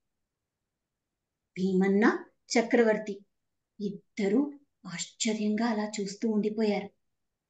ఆ చక్రవర్తే తిరుమలలో ఆనంద నిలయం నిర్మించిన తొండమాన్ చక్రవర్తి. స్వామిని ఎళ్ళవేళలా నమ్ముకుని కుమ్మరి పని చేస్తున్న కుమ్మరి భీమన్నే కురువరతి నమ్మి, అతని వారసులే ఇప్పటి వరకు మట్టి పాత్రలు చేస్తుంటారు. ఆ మట్టి పాత్రల్లోనే స్వామివారికి నేటికి నైవేద్యం వెళ్తుంది. మనకు కొండలలో నెలకొన్న కోనేటి రాయుడు వాడు, కొండలంత వరములు గోపెడువాడు, కుమ్మరదాసుడైన కురువరతి నంబి, ఇమ్మన్న వరములెల్ల ఇచ్చినవాడు, దుమ్ములు చేసిన ఎట్టి తొండమంజ కురువర్తి, రమ్మన్న చోటికి వచ్చి నమ్మిన వాడు అని అన్నమాచార్యులు కీర్తించిన గొప్ప భక్తులు వీరిద్దరే. ఆ మట్టి పూలే అమేయమైన భక్తికి తార్కాడు. Thank you.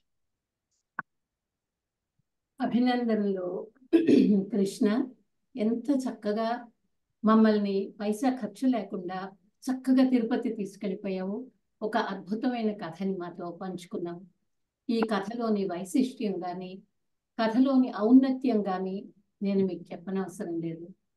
మన కృష్ణ చైతన్య తన మాటలతో, పాటలతో, ఇంకా డిజిటల్ సపోర్టుతో, అంటే కథల్లో అదేనండి నాకు ఎలా మీరు అది చూసే ఉండుంటారు. మామూలుగా కథలు చెప్పడం వేరు, ఒక్కొక్కళ్ళ ప్రత్యేకత ఇక్కడ మీరు చూస్తూనే ఉండుంటారు. ఒక్కొక్క కథాకారుల ప్రత్యేకత. ఇక్కడ మన కృష్ణ ఏమో వెనకాల స్క్రీన్ షేరింగ్, తర్వాత పూజ అవి చేయడం వల్ల, వీటి వల్ల ఆ పువ్వులు చూపించడం, ప్రాప్స్, పఫెట్స్, విజువల్స్ ఇవన్నీ తీసుకురావడం వల్ల మన అక్కడే ఉండి మనం కథ వినడం కాదు, కేవలం ఆ కథల్లో లీనం అయిపోయి మనం కూడా ఆ కథలో పాత్రలుగా అనిపిస్తాం అన్నమాట. అలా చక్కగా ఈ కథలన్నీ వింటున్నాము. అంత చక్కటి కథ మాకు తీసుకొచ్చినందుకు Krishna Chaitanya once again thank you very much. So మనం ఆలస్యం చేయకుండా శ్రీ తరువాత కథ ఎవరు చెప్తారో చూద్దామా? It is Deepa Deepa. కదా మనకి ఇప్పుడు కథ చెప్పేది. Deepa, are you there? Can you please switch on your video for me to find? Yes. Yes. Deepa is the తను స్టోరీ ఆర్ట్స్ ఫౌండేషన్ స్థాపించి తను కూడా బహుముఖ ప్రజ్ఞాశాలి. తన మ్యూజికల్ స్టోరీ టెల్లింగ్ వినాల్సిందే. అలాగే స్టోరీ టెల్లింగ్ లో కూడా పిహెచ్డి చేయొచ్చా అని మేమందరం ఆశ్చర్యపోయేలా చెన్నై ఐఐటి నుంచి ఆవిడ స్టోరీ టెల్లింగ్ లో పిహెచ్డి చేస్తున్నారు. అలాగే తను సిఫెల్ లో కూడా పనిచేసి ప్లస్ 80,000 మంది teachers just few less than 1 lakh ని ట్రైన్ చేశారు. అండ్ మా స్టోరీ టెల్లర్స్ లోనే ఆవిడకి చాలా పెద్ద ఫ్యాన్ ఫాలోయింగ్. ఆవిడ కథ చెప్తే కళ్ళు, చెవులు, ఇంకా మనసు, హృదయం అన్ని అలాగా ఉండి వినాలనిపించేలా చెప్పటం దీపా ప్రత్యేకత. ఆవిడ నాట్యంతో, గానంతో, యూనో వాయిద్యాలతో అన్నిటితో కూడా కథ చెప్తారు. ఇవాళ చాలా మంచి కథ ఎన్నుకున్నారు. అదేంటంటే మన తెలుగులలో పండగ అనేటప్పటికీ మనం ఇల్లు అలుకుతాం. అలాగే సామెత కూడా ఉంటుంది, ఇల్లు అలకగానే పండగ వస్తున్నారు. ఆవిడ కథ పేరు ఇల్లు అలకగానే. Over to you Deepa. Thank you సభకి నమస్కారం. ఐఎమ్ ఎంజాయింగ్ చాలా మంచి కథలు, మ్యూజికల్ స్టోరీస్. కృష్ణ సూపర్, కరుణ యోజ్ ఆల్సో.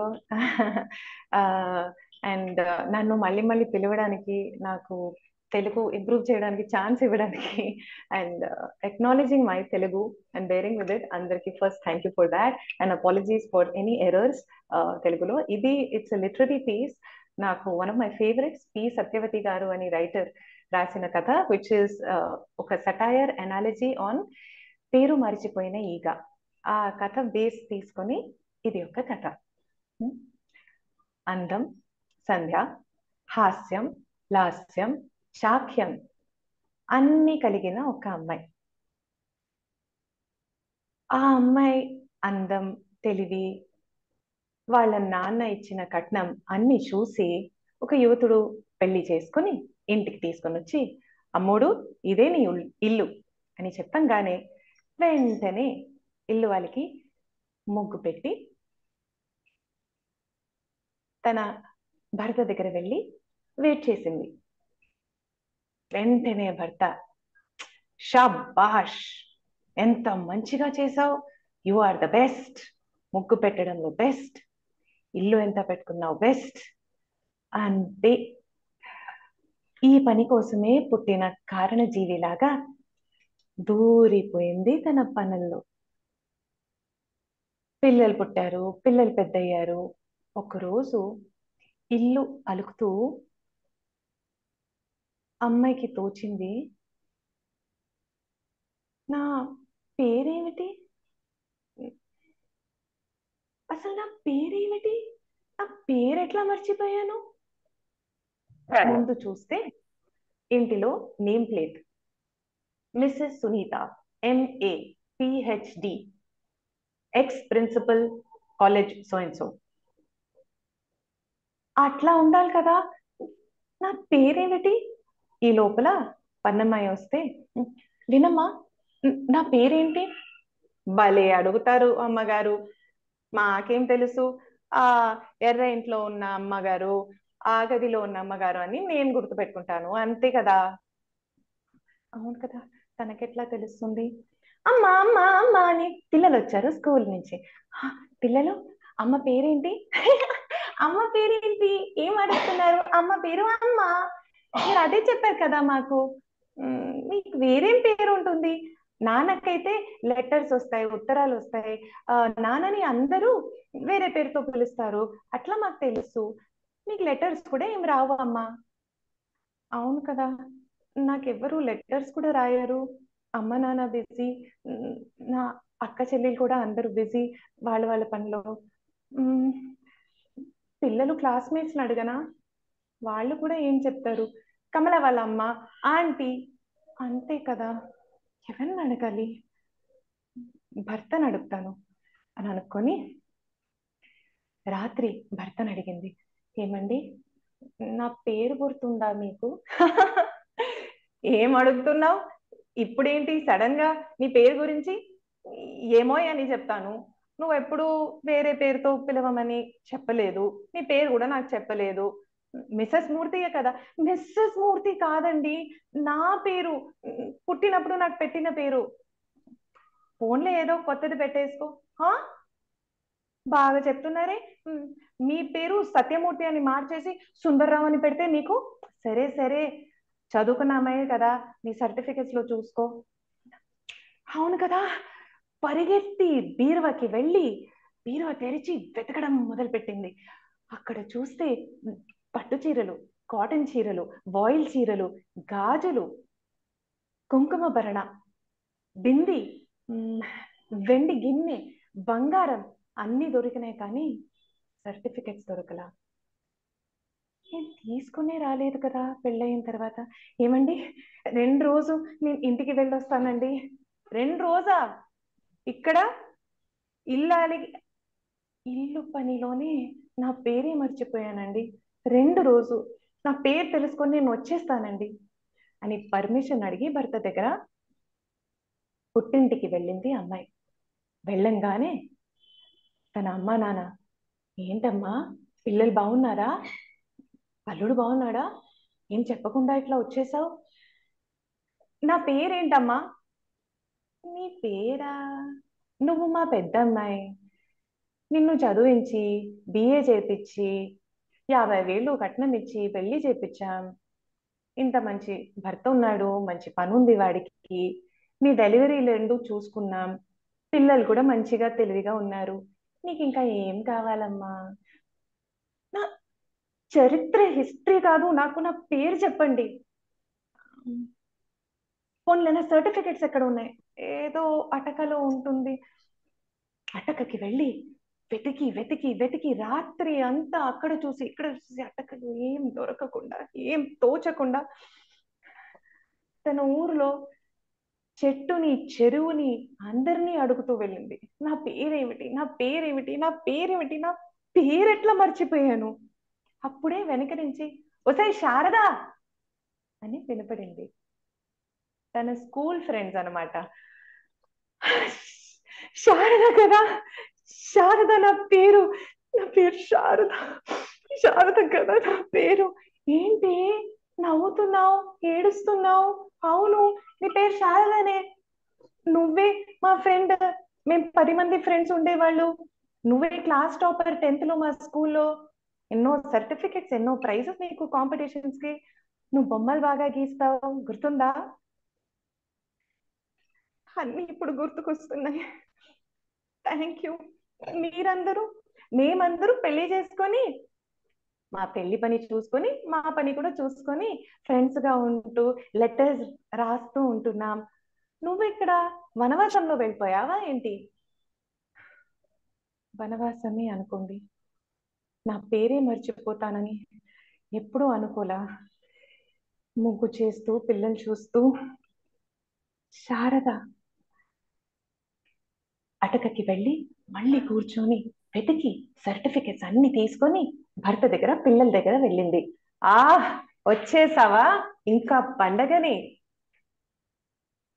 ఇల్లు అలకగానే పండగ కాదండి.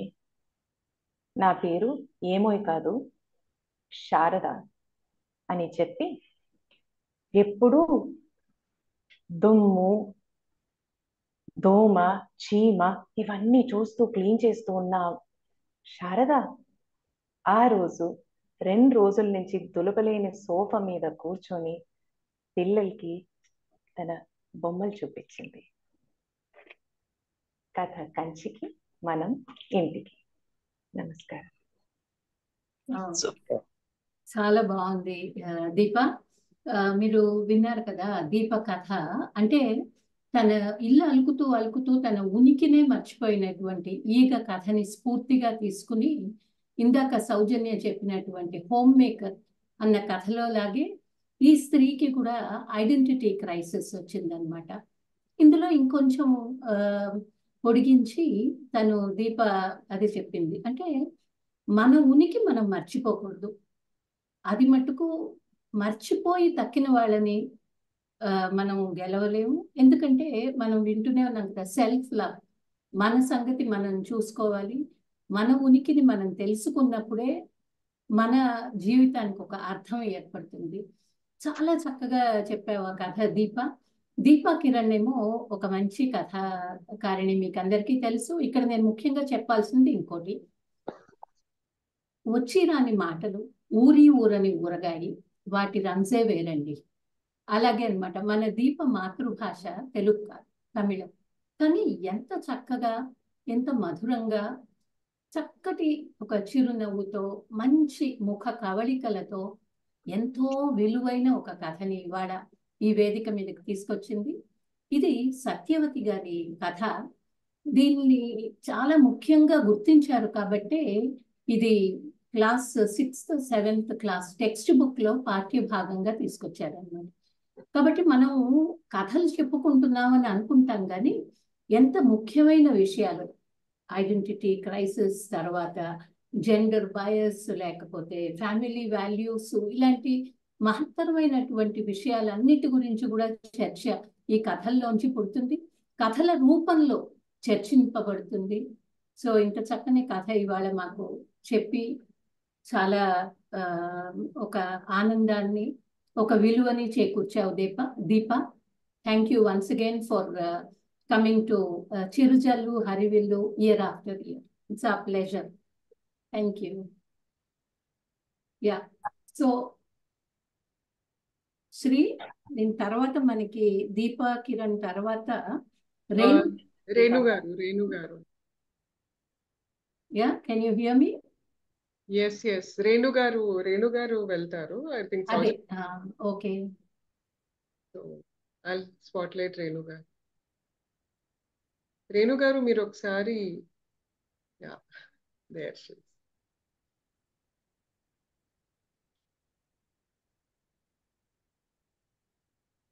రేణు చామర్తి గారు ఆహారంలో అలా ఇమిడిపోయి అద్భుతమైన హావభావాలతో కథలు చెప్పటం ఆవిడకి వెన్నతో పెట్టిన విద్య అంటారు. ఇప్పుడు అక్కడ మనకి స్క్రీన్ మీద రేణు గారు కనిపించట్లేదు, ఆవిడ చెప్పబోయే కథలో పాత్రే కనిపిస్తున్నారు. ఆవిడ చెప్పబోయే కథ ఆ తాతయ్య గారి ఇల్లు. ఆ ఇల్ల మనకి రకరకాలు వస్తున్నాయి చూడండి. ఇల్లు అలికారు, పుట్టింటికి వెళ్ళారు ఆ కథలో, ఇప్పుడేమో తాతయ్య గారి ఇంటికి వెళ్దాం అనమాట మనందరము. సో రేణు గారు స్కోలాస్టిక్ తరఫున అన్ని స్కూల్స్కి వెళ్ళి పిల్లలకి, టీచర్స్ కి అందరికి మంచి మంచి కథలు చెప్తూ వాళ్ళందరినీ కథకులుగా తయారు చేస్తున్నారు. ఇప్పుడు తాతయ్య గారింటికి తీసుకెళ్తారన్నమాట. ఓవర్ టు యు రేణు గారు.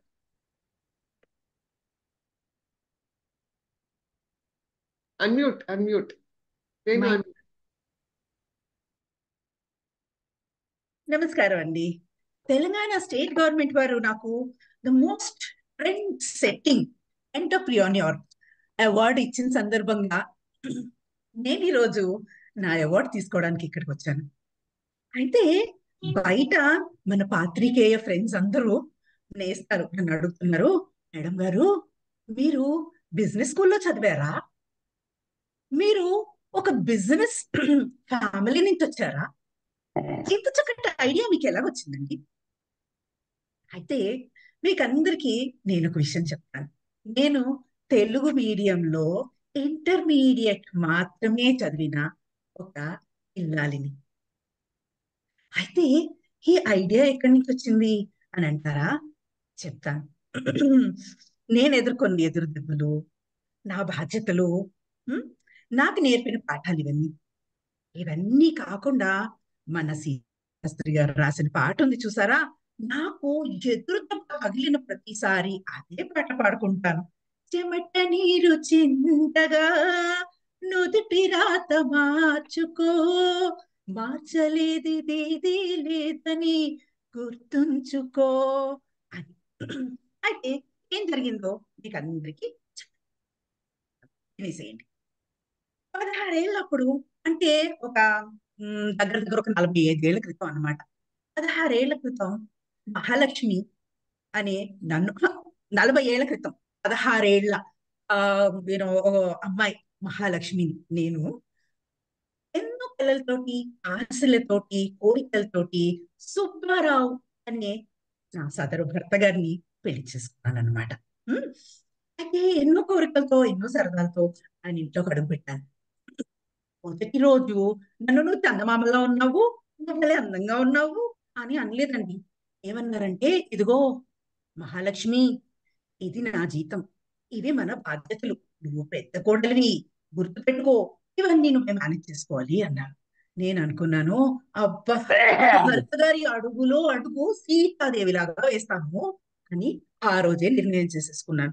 ఆ తర్వాత ఒక 4 రోజులకి నెల 1వ తారీఖు నాడు మా వారు జీతం మొత్తం తీసుకుని వచ్చి నా చేతిలో పెట్టి, మహాలక్ష్మి నువ్వు ఏం చెయ్యాలంటే అది చేసుకో అంటే, నేను అనుకున్నాను మన జమున గారి స్టైల్లో మీరజాల గలడా నాయానతి వ్రత విధాన మహిమన్ సత్యాపతి అని భలే గొప్పగా ఫీల్ అయిపోయానండి. అయితే అది నా మీద ప్రేమ కాదని, బాధ్యతని ఇంకొకరి నెత్తి మీద పారేసి హాయిగా కులాసాగా గడిపేందుకు కొంతమంది ఎంచుకునే దారి అని నాకు తెలిసినప్పటికీ చాలా ఆలస్యం అయిపోయింది. అప్పటికి కదా మ్యూట్ చేసుకుంటారండి. సో అప్పటికి నేను నేర్చుకున్నాను సొంతంగా నా అంతట నేనే ఎలా మేనేజ్ చేసుకోవాలి అని. జనం అందరూ నన్ను అబ్బో నిరజాణ ఒక్క 5 పైసలు కూడా అటు ఇటు పోనీయకుండా గుప్పెట్లో పెట్టుకుంటుంది అని మా వారిని అందరూ మహాలక్ష్మి అమ్మగారి భర్త గారు అన్నారు. మా వారికి ఏం అభ్యంతరం కలగలేదు అనుకోండి, దానివల్ల ఆయనకి ఏ నష్టం కలగలేదు, ఆయన హాయిగా ఉన్నారు. సరే, ఆయన నాకు ఇచ్చిన నెల జీతం 2500లో నేను మా అత్తగారి మామగారి ఆరోగ్యాలు, మా మరుదుల చదువులు, ఆడబిడ్డల పెళ్ళిళ్ళు అవన్నీ తేయడానికి ఏ రకంగా కష్టపడ్డానో నాకే తెలుసు. బ్లౌజులు కుట్టాను, జాకెట్లు కుట్టాను, చీరలు ఫాల్స్ కుట్టాను, పీకో చేశాను, ఊరకాయలు పెట్టాను. అబ్బో ఎన్నో రకాల పనులు చేశాను. అయితే ఇవన్నీ చేసినా కూడా నా పిల్లలిద్దరు జ్యోతి, రవి నా జీవితానికి వెలుగుల్లాగా వచ్చారనమాట. వాళ్ళిద్దరూ నేను ఏం చెప్తే అది, నేనేం ఎలా నా వెనకాల తల్లి వెనకాల అలా నా తోకల్లాగా నా నీడల్లాగా నా వెనకాలే ఉండి నాకు ఎప్పుడు సాయం చేసేవారు. నాకు ఎప్పుడు కష్టం అనిపించలేదండి ఆ రోజుల్లో. సో అది చిన్నగా ఉన్నప్పటి నుంచి మా జ్యోతికి మంచి ఇంట్లో పెళ్లి చేయాలి, ఘనంగా పెళ్లి చేయాలి అనేది నా కోరికగా ఉండేది. అయితే దానికి 5 ఏళ్ళు వచ్చిన దగ్గర నుంచి ప్రతి నెల ఇది జ్యోతి పెళ్లికి, ఇది జ్యోతికి నగలకి, ఇది జ్యోతి పెళ్లికి, ఇది జ్యోతి నగలకి అని ఇంత కూడబెడుతూ ఉండేదాన్ని. నాకు మా వారు ఇచ్చిన కాస్త డబ్బుల్లోని.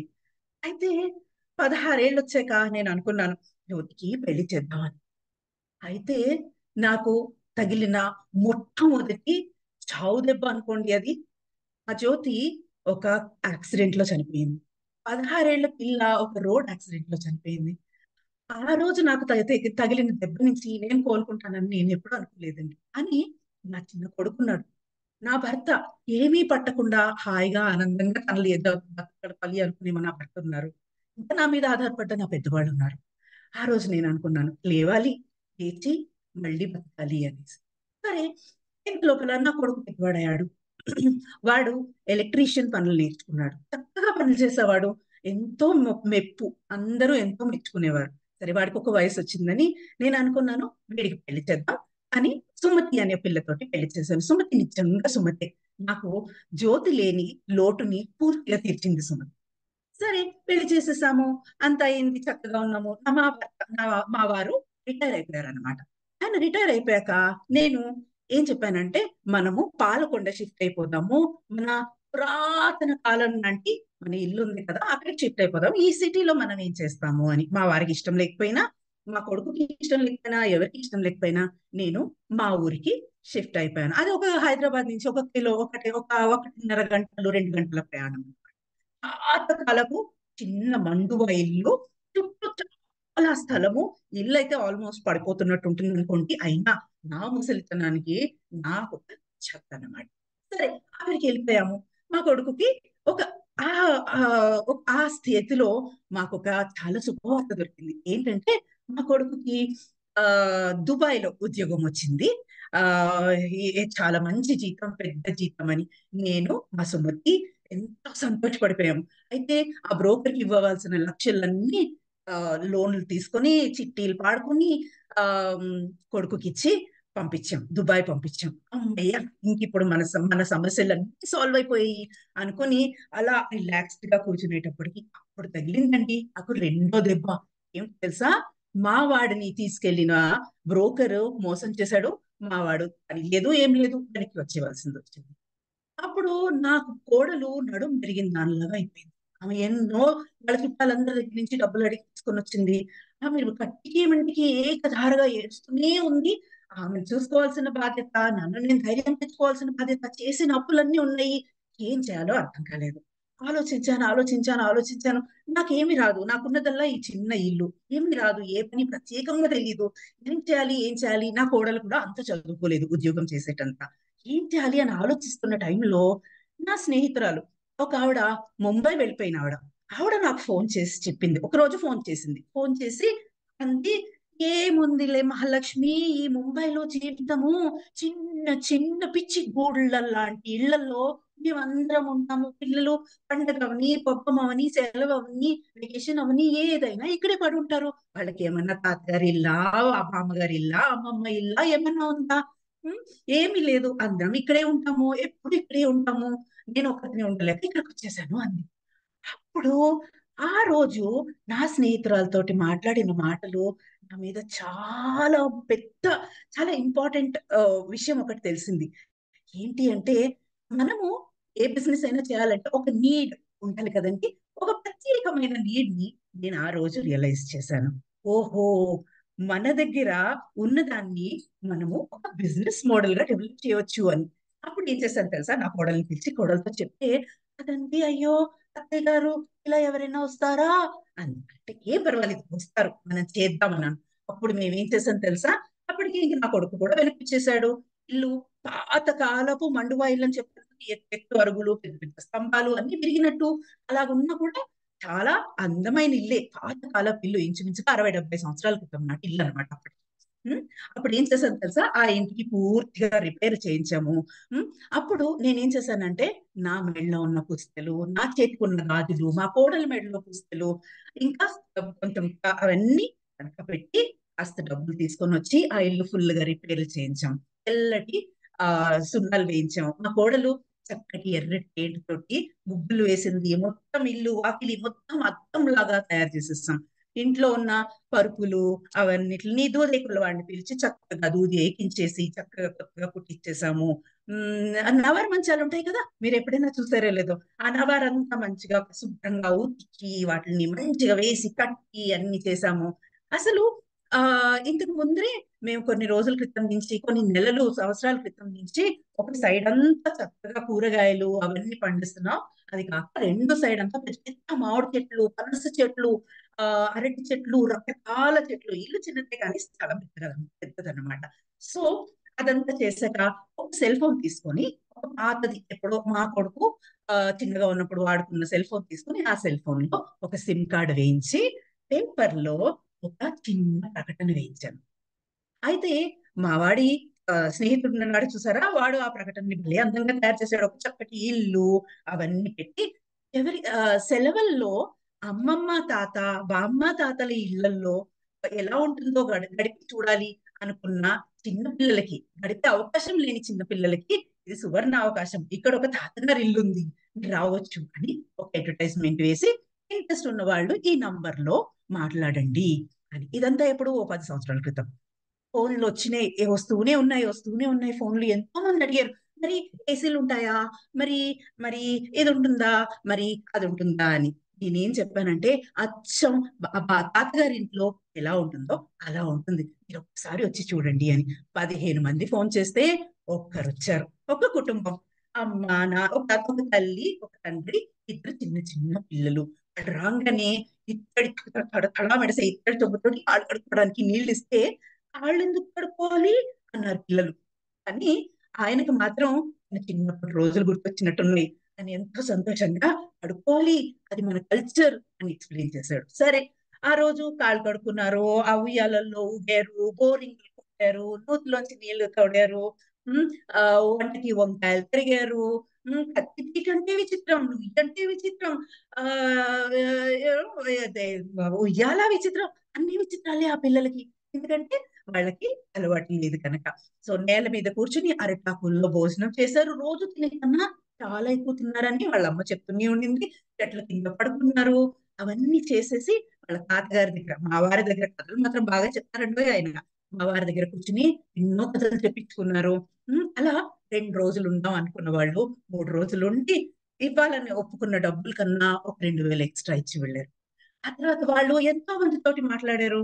నేను కొంచెం అడ్వర్టైజ్ చేశాను అనుకోండి, బట్ వర్డ్ టు వర్డ్ ఇది ఎంత బాగా స్ప్రెడ్ అయిందంటే, ఒక సంవత్సరం తిరిగేసరికి మేము మా పక్కింట్లో అలా ఖాళీగా పడున్న పక్కింటిని రిపేర్ చేయించి, మళ్ళీ పెయింట్లు వేయించి దాన్ని ఇంకొక తాతగారి ఇల్లుగా చేసాం. ఆ తర్వాత ఇంకొక 2 ఏళ్లకి మరి ఇటువైపు పక్కింటిని కూడా చేసాం. సో ఆ విధంగా అప్పులు తీర్చడం ఎలాగా, తినడానికి ఎలాగా, ఏం చేయాలి అని దిక్కుతోచని దాన్ని నేను నాలాంటి స్త్రీలు కొంతమందికి, ఇంకా అవసరం ఉన్న ఇంకో కొన్ని ఫ్యామిలీస్ కి ఈ దారి చూపించినందుకు గుర్తింపుగా నాకు ఈ అవార్డు ఇచ్చినందుకు ఎంతో కృతజ్ఞతలండి. Thank you. Thank you Renu, your trade mark story విన్నారు కదా. మహాలక్ష్మి గారి స్టార్ట్అప్ స్టోరీ అన్నమాట. ఒక అంటే బిజినెస్ ఐడియాని ఇంత కథ రూపంలో చెప్పారు. సో కథల ప్రయోజనం ఇలా కూడా ఉందండి. Brand story telling, business story telling అని. తక్కిన వాళ్ళు కొంతమంది ఏమో పాత్రల వేషధారణలో ఇక్కడ మనకి కనిపిస్తే, మన రేణు వేషధారణలో బోల్డ్ మంది పాత్రలు కనిపిస్తారనమాట. మన పక్కింటి పిన్ని గారు, ఎదురింటి అత్తయ్య గారు, లేకపోతే మన బామ్మలు, అమ్మమ్మలు, అలా అందరూ మూర్తిభవించినటువంటి చక్కటి ఆ రూపం, ఆ తెలుగుదనం, ఆ మాట మంతి అన్నీ కూడాను. అండ్ ఆ కథ వింటూ ఉంటేనే ఒక మనకి ఏదో తెలుగు భోజనం తిన్నంత తృప్తిగా ఉంటుందన్నమాట. మంచి గోంగూర పచ్చడి, ఆవకాయ, వెన్న ఇలాంటివన్నీ గుర్తొస్తూ ఉంటాయి అన్నమాట మనకి. వేయించిన కందిపప్పు, ఇలా అంత కమదనంతో అంత బాగుంది మీ కథ. మనకి సమయం అలా పరిగెడుతోంది. ఇంకా మనకు 3 కథకులు ఉన్నారు కాబట్టి మనం ముందుకు వెళ్ళాలి. ఇప్పుడు అనురాధ కథ కదా. శ్రీకరుణ, మనకి అనురాధని పరిచయం చేస్తావా? తన కథను విందాం.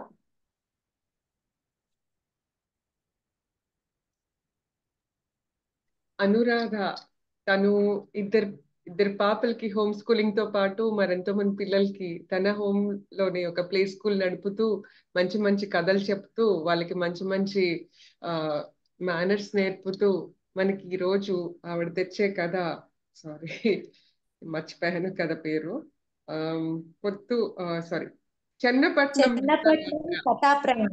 చెన్నపట్నం. మనం చెన్నై స్టోరీ టెల్లింగ్ ఫెస్టివల్ ని గుర్తు చేస్తూ చెన్నపట్నం కథాయాత్ర చేయదలుచుకున్నారు. ఓవర్ టు యు అను. అందరికీ నమస్కారం.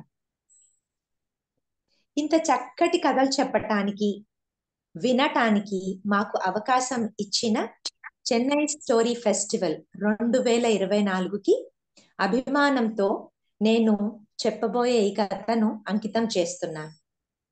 నాతో పాటు వినటానికి వచ్చిన మీ అందరినీ తీసుకువెళ్ళటానికి ఆహ్వానిస్తున్నాను. రండి నాతో చెన్నపట్నం కథా ప్రయాణం చేయటానికి. చెన్నై స్టోరీ ఫెస్టివల్ 17 ఫిబ్రవరి అని తెలియగానే ఎంతో సంతోషించాను. ఎందుకంటే అదే నెలలో 3వ తారీఖు నుంచి 7వ తారీఖు వరకు నేను చెన్నైలోనే ఉన్నాను. నేను నా కూతుళ్ళు SRM యూనివర్సిటీలో crochet, the largest number of స్కార్వ్స్ by Guinness book of world records లో పాల్గొన్నాం. 4వ తారీఖున SRM యూనివర్సిటీలో పొద్దున్నే 8 గంటలు యూనివర్సిటీ అంతా కళకళలాడిపోయింది. అందరూ స్కార్వ్స్ చూస్తూ ఎంతో ముచ్చటగా మాట్లాడుకుంటున్నారు. ఇలాంటి వాతావరణమే పోయిన సంవత్సరం వైజాగ్ లో ఉండింది. అక్కడ కూడా మేము పాల్గొన్నాం. అప్పుడు గిన్నెస్ బుక్ అడ్జుడికేటర్ వచ్చి రికార్డ్ మేడ్ బై అని సూచించగానే కరతాళ ధ్వనులతో సమావేశ గది మొత్తం మారుమ్రోగిపోయింది. 10 సంవత్సరాల అమ్మాయి నుంచి 83 సంవత్సరాల యువతి వరకు అందరూ ఇందులో పాల్గొన్నారు. 4187 స్కార్స్ చేసి క్యాన్సర్ వారియర్స్ కి, క్యాన్సర్ సర్వైవర్స్ కి డొనేట్ చేసినందుకు Guinness book of world records వారు మరో కొత్త రికార్డు మాకు బహూకరించారు. 100 స్కార్వ్స్ యూకేకి కూడా పంపించాం. ఇలా చెన్నపట్నంలో మా కథ మొదలైంది. SRM యూనివర్సిటీ నుంచి ఫెయిర్ఫీల్డ్ మ్యారియట్ కి భోజనం చేయడానికి వెళ్ళాం. అక్కడ మేనేజర్ వచ్చి మాతో మాట్లాడుతూ మేము చెన్నైకి వచ్చిన సందర్భం ఏమేంటో కనుక్కొని వెళ్ళిపోయాడు. మేము భోంచేసి విశ్రాంతి కోసం గదికి వెళ్ళగానే టక్ టక్ నాక్ చేశారు. బెల్ కొట్టలేదు. లోపలికి వచ్చి మా పిల్లలకి ఒక కేక్ కంగ్రాచ్యులేషన్స్ అని ఇచ్చారు. అది ఎంతో ఆనందంగా మా పిల్లల మొహంలో ఉన్న సంతోషం అంటే మేము ఊహించని ఒక బహుమతి వారికి లభించింది. విశ్రాంతి తర్వాత బయలుదేరాము. అంతలో దారిలో మా గుర్తుకు వచ్చింది కొన్ని వస్తువులు మేము గదిలోనే మర్చిపోయామని. వెంటనే మేనేజర్ కి ఫోన్ చేస్తే మీరు వెనక్కి రావాల్సిన అవసరం లేదు, మేము పంపిస్తాము అని చెప్పారు. అది నిజమేనండోయ్. ఇవాళే మాకు పొద్దున్నే కొరియర్లో అవి అందజేశారు. ఇక దారంతా సంతోషంతో చెట్టు చేమ చూసుకుంటూ వెళ్ళాము. ఎక్కడికి? మహాబలిపురం. అక్కడ మేము సందర్శించిన ప్రదేశాలు మీతో పంచుకోవాల్సిందే. అర్జున పెనెన్స్, పంచపాండవ కేవ్, కృష్ణ మండపం, కృష్ణాస్ బటర్ బాల్, త్రిమూర్తి కేవ్, ఎలిఫెంట్ గ్రూప్, గణేశ రథ, వరాహ మండపం, రాయ గోపురం, lion throne, మహిషామర్దిని cave, old light house, 5 Rathas, culture workshop and sure temple. ఎన్ని ఒక్కటి కాదు. మహాబలిపురం అంటే ఎంతో చక్కగా ప్రతి ఒక్క రాతిలో ఒక కథ ఉంటుంది. అక్కడ మనము మొదలు పెట్టాల్సింది అర్జున పెనెన్స్. మహాబలిపురంలో అర్జున పెనెన్స్ 7వ శతాబ్దంలో నిర్మించబడింది. ఇది రోడ్డు ప్రక్కనే ఉంటుంది. దాని ముందు నుంచి నేను 5-6 సార్లు వెళ్ళాను. మహాబలిపురం మొత్తం దీని చుట్టూ ఉంటుంది. ఇది 25 మీటర్లు విస్తరించి 12 మీటర్ల పొడవు ఉంటుంది. ఇలాంటి స్కల్ప్చర్స్ ని బాస్ రిలీఫ్స్ అంటారు. ఇక్కడ అర్జునుడు తపస్సు చేసి పాశుపతాస్త్రం వరంగా పొందాడు. ఇప్పుడు పంచపాండవ కేవ్ గురించి తెలుసుకోవాలి. ఈ టెంపుల్ ఆర్కిటెక్చర్ ని పరిక్రమ అంటారు. ఇక్కడ ఏమి శిల్పాలు ఉండవు, కానీ ఒక ప్రాచీన కట్టడం ఎంతో చల్లగా ఆహ్లాదకరంగా ఉంటుంది. దీని తర్వాత కృష్ణాస్ బటర్ బాల్, చాలా పెద్ద కొండ, పడిపోతుందేమో అని భయం కలిగిస్తూ ఉంటుంది, కానీ అది ఎన్నటికీ జారుకోదు. చాలా అద్భుతంగా ఉంటుంది. కృష్ణుడి వెన్నముద్దలాగా ఎన్నో సంవత్సరాలు అలా ఉండి కిందికి జారకుండా అలాగే ఉండిపోతుంది. దీన్ని ఒక ఆప్టికల్ ఇల్యూషన్ అని కూడా అంటారు. ఆ తర్వాత మహిషామర్దిని, ఇది ఈజిప్షియన్స్ కట్టారు. శాండ్ స్టోన్ లో ఎన్నో రకాలైన రంగులను తీసుకొచ్చి కట్టారు. మేము ఆశ్చర్యపోయాము. Brown, red, grey and green అన్ని రంగులు ఈ మహిషామర్దిని కేవ్ లో కనిపిస్తాయి. ఇక ఓల్డ్ లైట్ హౌస్ అద్భుతం. అక్కడ వీచే గాలి, ఆ చుట్టూ మొత్తం చెన్నపట్నం కనిపిస్తుంది. అబ్బో! దీనిని మేసన్రీ టెంపుల్ అని కూడా అంటారు. పల్లవులకి చెందింది. ఎన్నో సింహాలు శివుడి ఆకారాన్ని చూపిస్తాయి. దీనిని ఓలక్కనాథ్ టెంపుల్ అని కూడా అంటారు. దక్షిణామూర్తి శిల్పం ఇక్కడ ఉంటుంది. ఇలా చెప్పుకుంటూ పోతే ఇక మహాబలిపురం ఒక మహా అద్భుతం. ఇప్పుడు మనం చెప్పుకోవాల్సింది సముద్రం గురించి. సూర్యోదయం చూసాము, సూర్యాస్తమయం కూడా చూసాము. ఈ రెండిటిని వర్ణించడం నేను మాటలలో చేయలేనిది. కళ్ళు తెరిచి చూస్తూ ఉంటే ఆ భాస్కరుడు ఎంతో ఆనందంగా ఆ చక్కటి సన్ రేస్ మా కాళ్ళకి తగిలి ఎంతో చక్కటి అనుభూతి, సూర్యకాంతులు. ఇదే అనుభూతి నేను వైజాగ్ లో నా ప్రియ సన్నిహితురాలతో చేశాను. ఆవిడని అడగలేదు కాబట్టి పేరు ఇప్పుడు చెప్పలేను. హాయిగా కూర్చొని చెన్నైకి తిరిగి వచ్చేసాను. ఇప్పుడు చెన్నైలో ఎంతో ఆనందంతో కూడుకున్న ఎన్నో చక్కటి తీపి గుర్తులు ఒక పెద్ద మూటలో కట్టుకొని వచ్చాం.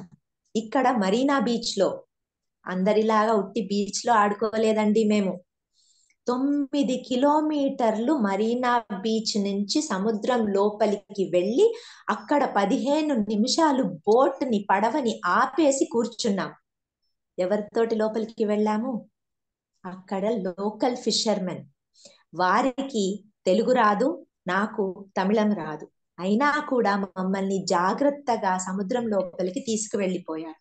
ఆ తర్వాత 4 ఫీట్ దోశ తిన్నాము. ఇది నేను 6వ తరగతిలో ఉన్నప్పుడు మా నాన్నగారితో కలిసి తిన్నాను. అలాగే ఇప్పుడు మా పిల్లలతో కలిసి తిన్నాను. ఆ తర్వాత marine world, one of it's kind. ఎంత అద్భుతంగా ఉంది అంటే ఒక baby shark and mother shark ని 15 నిమిషాలు కదలకుండా చూడగలిగాము. ఆ కట్టడం అలా ఉంది. ఎటు వెళ్ళినా అది ఈదటము మా చుట్టూ మా తోటే ఉన్నట్టు ఎంతో అద్భుతంగా ఉండింది.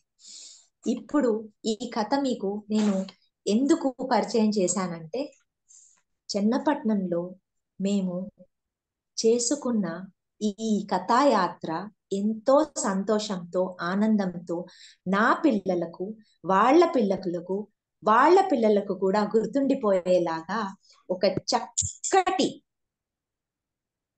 ఇంటి కథలాగా మార్చుకున్నాం. ఈ ప్రయాణం మీకు సంతోషాన్ని కలిగిస్తూ మీకు కూడా చెన్నైకి వెళ్ళాలనే ఆసక్తిని కలుగజేస్తుందని ఇంకా సెలవు తీసుకుంటున్నాను. థ్యాంక్ యూ, ధన్యవాదాలు అనురాధ. మహాబలిపురం మహాబలిపురం మహాబలిపురం అన్న పాట బాలరాజు సినిమాలో గుర్తొస్తుంది. ఆ కథ దాన్ని తెలియచెప్పడానికి కథ చెబుతున్నాడు ఈ బాలరాజు అంటాడు కదా. అలాగా చెన్నై స్టోరీ టెల్లింగ్ ఫెస్టివల్ అనేటప్పటికీ తను చెన్నైకి రావడం, ఈ చెన్నైలో చూసినటువంటి ఒక అందమైన తర్వాత అనుభవాలు తను చవి చూడడం పిల్లలతో పాటు వాటన్నిటినీ మనతో పంచుకోవడం చాలా బాగుంది అనురాధ. అంటే కథల్లో చూడండి, first person, second person and third person story telling narrative ఉంటుంది అనమాట. సో ఇప్పుడు తన పర్సనల్ స్టోరీ, తన అనుభవం, తన దీన్ని మనతో పంచుకుంది. సో అది ఒక విధమైనటువంటి కథ. ఒక్కొక్క కథాకారుల ఒక్కొక్క కథా శైలి, కథ చెప్పే రీతి చాలా చిత్రంగా విచిత్రంగా ఉంటుంది. అవన్నీ ఎంజాయ్ చేస్తున్నారు కదా. ఎందుకంటే అనురాధ చాలా వెంటనే నాకు చెప్పింది, లావణ్య గారు నేను చెన్నై వస్తున్నాను, చెన్నై స్టోరీ టెల్లింగ్ ఫెస్టివల్లో కథ ముందర వేరే ప్లాన్ చేసుకుంటాను, వెంటనే మార్చేసుకున్నాను. మరి నేను చెన్నైలో చూసిన నా అనుభవాలు చెప్పాలి, ఇక్కడ చూసినటువంటి ఇవన్నీ నేను అందరితో పంచుకోవాలి, ఇక్కడికి వచ్చినటువంటి సంతోషమైన సమయం, సంతోషమైన సందర్భం అందరికి తెలియచెబుతూ వాళ్ళు మళ్ళీ ఆనందించుకోవడం ఇన్స్పిరేషనల్ అన్నమాట. ఇలాగ కథలు మనకి పరిపరి విధాలు తోడ్పడతాయి. సో ఇవాళ నీ పర్సనల్ స్టోరీని ఈ కథా వేదిక మీదకి తీసుకురావడం చాలా సంతోషదాయకం Anuradha. So next we will move on శ్రీకరుణ. I think we have ఇద్దరు మంచి, అంటే స్టోరీ టెల్లింగ్ లో ఇంకో విచిత్రం ఉందండి. ఒకళ్ళు చెప్తున్నప్పుడు సోలో స్టోరీ టెల్లింగ్, అది మనకు అందరికీ తెలిసిందే. So we have Sneha and అది కదా, యా పరిచయం చేస్తున్నావు కదా శ్రీకరుణ. ఎస్, వీళ్ళిద్దరూ మన టాండమ్ స్టోరీ టెల్లింగ్ అంటారు. ఇద్దరు కథలు, ఇద్దరు లేక ఇద్దరికన్నా ఎక్కువగా చెప్పినప్పుడు వాళ్ళు చెప్పే కథా రీతిని టాండమ్ స్టోరీ టెల్లింగ్ అంటారు.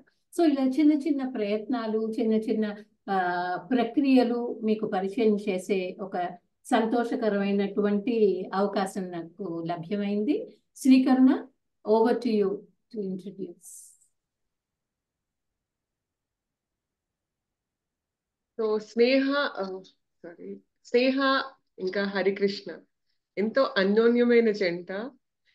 జీవితంలోనే కాదు, కథల్లో కూడా భాగస్వామ్యం పంచుకుంటారు. అందుకని విడివిడిగా కాకుండా కలిసి కనుల విందుగా కథ చెప్పబోతున్నారు. రెండు కథలు అనుకున్నారు, మరి రెండు కథల్లో ఏది ఫైనల్ చేసుకున్నారో నాకు తెలియదు. ఓవర్ టు యూ స్నేహ.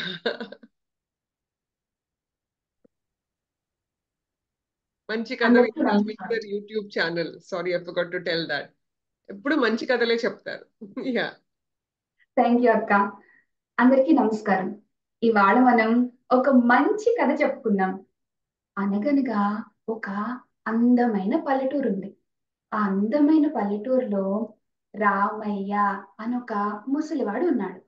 అతను ప్రతిరోజు ఆ ఊరికి దగ్గరలో ఉన్న అడవికి వెళ్ళి అక్కడ కట్టెలు కొట్టుకొని ఆ కట్టెల మోపు వాళ్ళ ఊరు తీసుకొచ్చి మళ్ళీ ఆ కట్టెలన్నీ అమ్ముకొని అమ్మగా వచ్చిన డబ్బులతో బ్రతికేవాడు. అంటే అదే అతని జీవనాధారం అన్నమాట. మరి ఇవాళ ఆ రామయ్య ఏం చేస్తున్నాడో చూద్దాం రండి.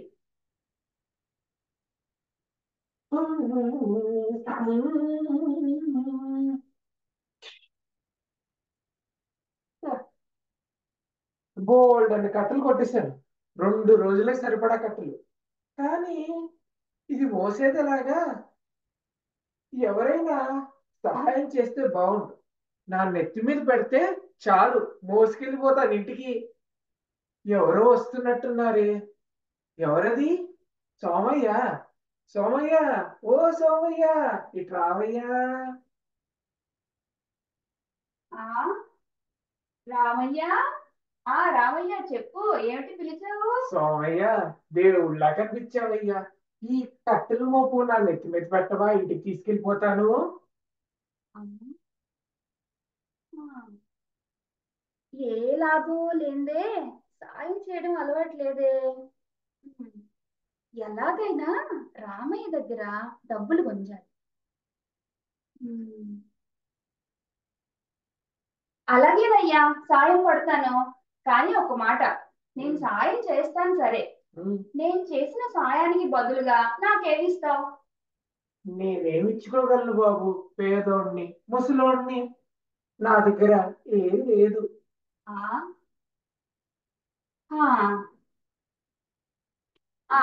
అలాగే సహాయం చేస్తాను. ఇటు పట్టేవయ్యా.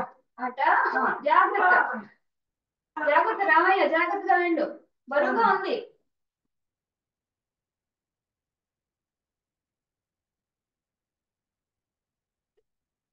కట్టెల మోపు అమ్మేసి బాగానే సంపాదించాను. ఓ 2 రోజులు, వారం రోజులు ఇలాగే ఉండొచ్చు. ఎవరో వస్తున్నట్టున్నారే. సోమయ్య కాబోలు. అవునులే, మొన్న ధన్యవాదాలు చెప్పడం మర్చిపోయాను. ఏంటి సోమయ్య, కుశలమేనా? ఆపవయ్యా, మొన్న నేను నీకు సహాయం చేస్తే నువ్వు నాకు ఇస్తానన్నది ఏది? 2 రోజులు అయింది, ఇప్పటి వరకు తీసుకొచ్చి నాకు ఇవ్వలేదు. నాకు ఇవ్వాల్సింది నాకు ఇచ్చేస్తే నా దారి నేను పోతా. నేనేమిస్తానండి అన్నానయ్యా, ఏం లేదన్నానే. ఆ రోజు ఏం లేదు ఇస్తానన్నావుగా, ఏం లేదు నాకు ఇచ్చేస్తే నేను వెళ్ళిపోతాను. ఏం లేదలా ఇస్తారయ్యా? నాకు అదంతా తెలియదు రామయ్య. ఆ రోజు సహాయానికి బదులుగా ఏమి ఇస్తావు అని అడిగితే ఏం లేదు అన్నావు. ఏం లేదు నాకు ఇచ్చేసే, నేను వెళ్ళిపోతాను. ఏం లేదు నువ్వు ఇవ్వలేకపోతే దానికి బదులుగా ఏమిటి, దానికి బదులుగా 100 వరహాలు నాకు ఇవ్వు.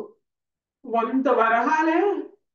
నా దగ్గర ఏం లేదయ్యా, ఇవాళ కూడా ఏం లేదు. అయ్యో, నాకు అదంతా తెలీదు. నాకు మాత్రం నేను చేసిన సహాయానికి నాకు ఏదైనా కావాలంతే. ఏం లేదు బాబు నా దగ్గర. నా దగ్గర ఏముంటుంది చెప్పు? పద, న్యాయాధికారి దగ్గరికి వెళ్దాం.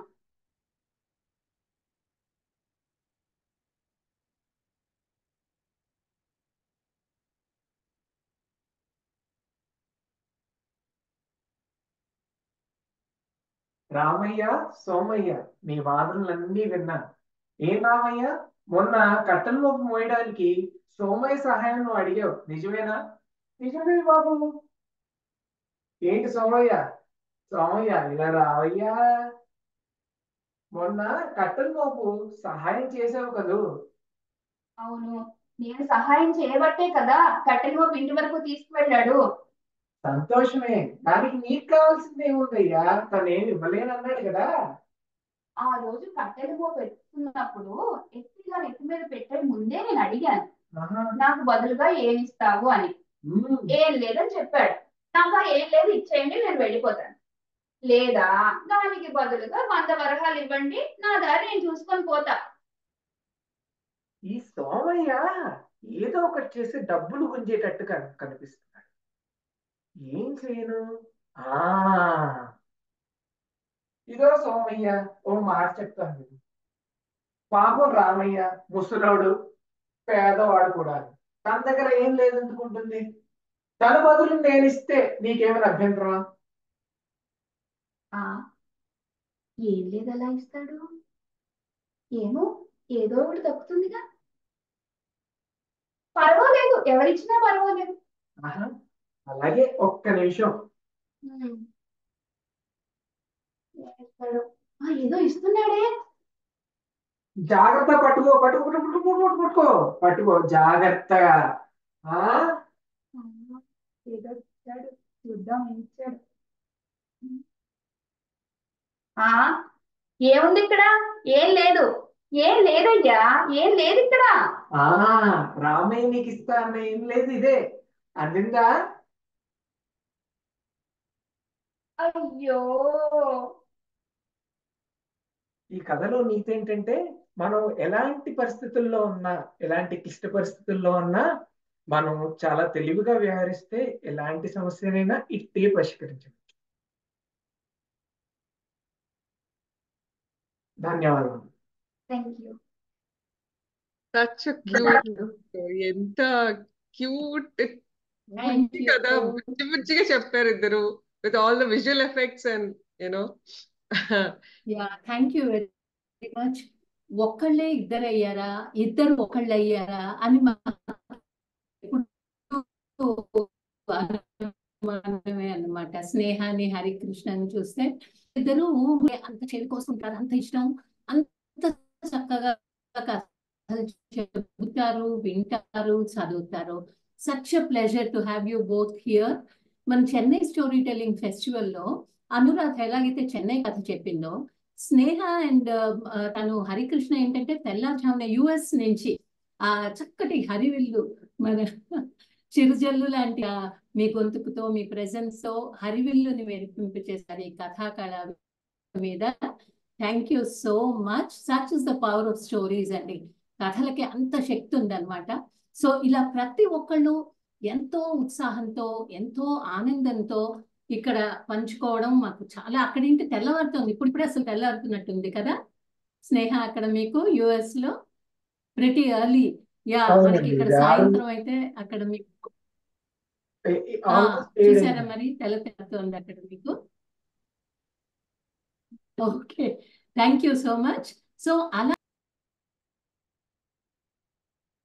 you oh god, Lavanya, you're muted. Okay, ఇప్పుడు లావణ్య గారు మ్యూట్ అయిపోయారు, నేను ఛార్జ్ తీసుకుంటున్నా.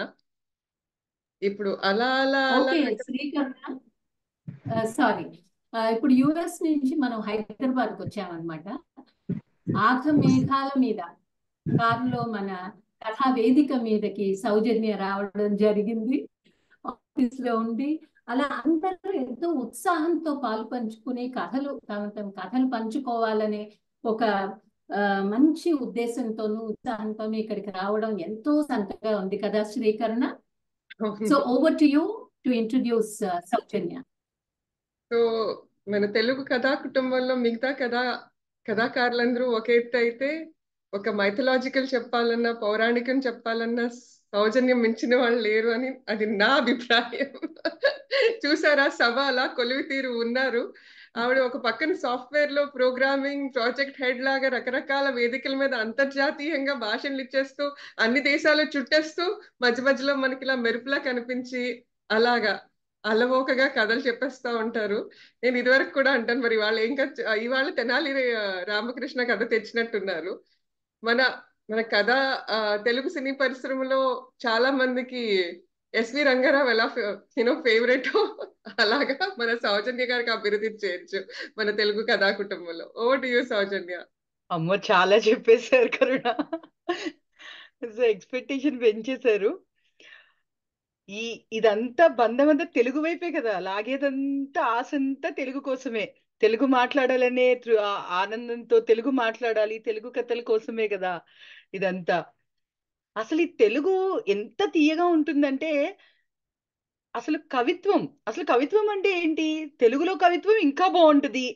మన భావాలను వాక్యాలుగా చేసి, ఆ వాక్యాలను ముక్కలు ముక్కలుగా చేసి వరుసగా పేరిస్తే వచ్చే ఆ కవిత్వం, ఆ తెలుగు సాహిత్యం. ఆ సాహిత్యంలో ఉండే పదాలు, వాటిల్లో ఉండే పద్యాలు ఎంత బాగుంటాయి. అసలు పద్యం అంటేనే ఒక రాజ్యం ఏలేస్తూ ఉంటాయి కదా, తెలుగులో పద్యాలు రాజ్యాలే వెళ్తాయి. నిజానికి వేమన పద్యాలు ఉన్నాయి, ఇంకా చాలా పద్యాలు ఉన్నాయి మన తెలుగులో. అయితే కొన్ని కాలం చెల్లిపోతూ ఉంటాయి కానీ పద్యాలు ఎప్పుడు గుర్తు చేసుకున్న మొహం మీద ఒక చక్కటి చిరునవ్వు వచ్చే కొన్ని పద్యాలు చాలా ఉన్నాయి. సాధారణ ప్రజలకు పరిచయం చేసే ఆ గొప్ప పద్య కవి ఒక ఆయన ఉన్నారు, తెనాలి రామకృష్ణుడు.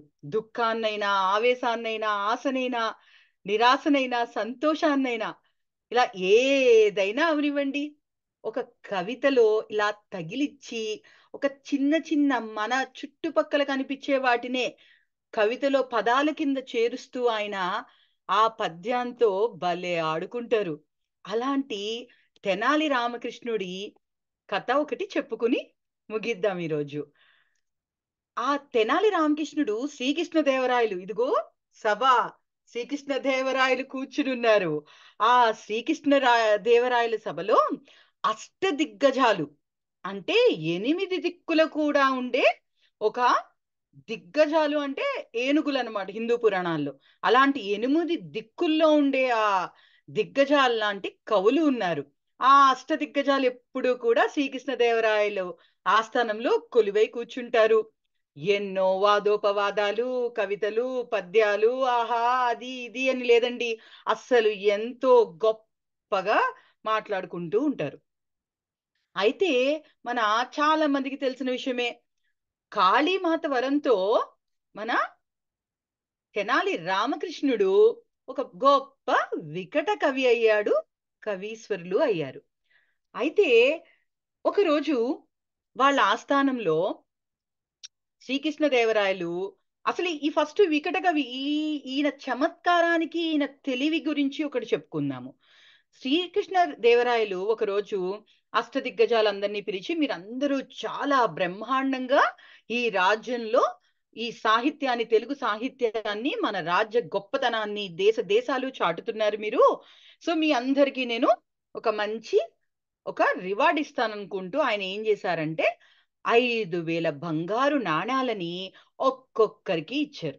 మరి శ్రీకృష్ణదేవరాయలు ఊరికే ఇచ్చేస్తారా? ఏదో ఒకటి పెడతారు కదా ఆయన.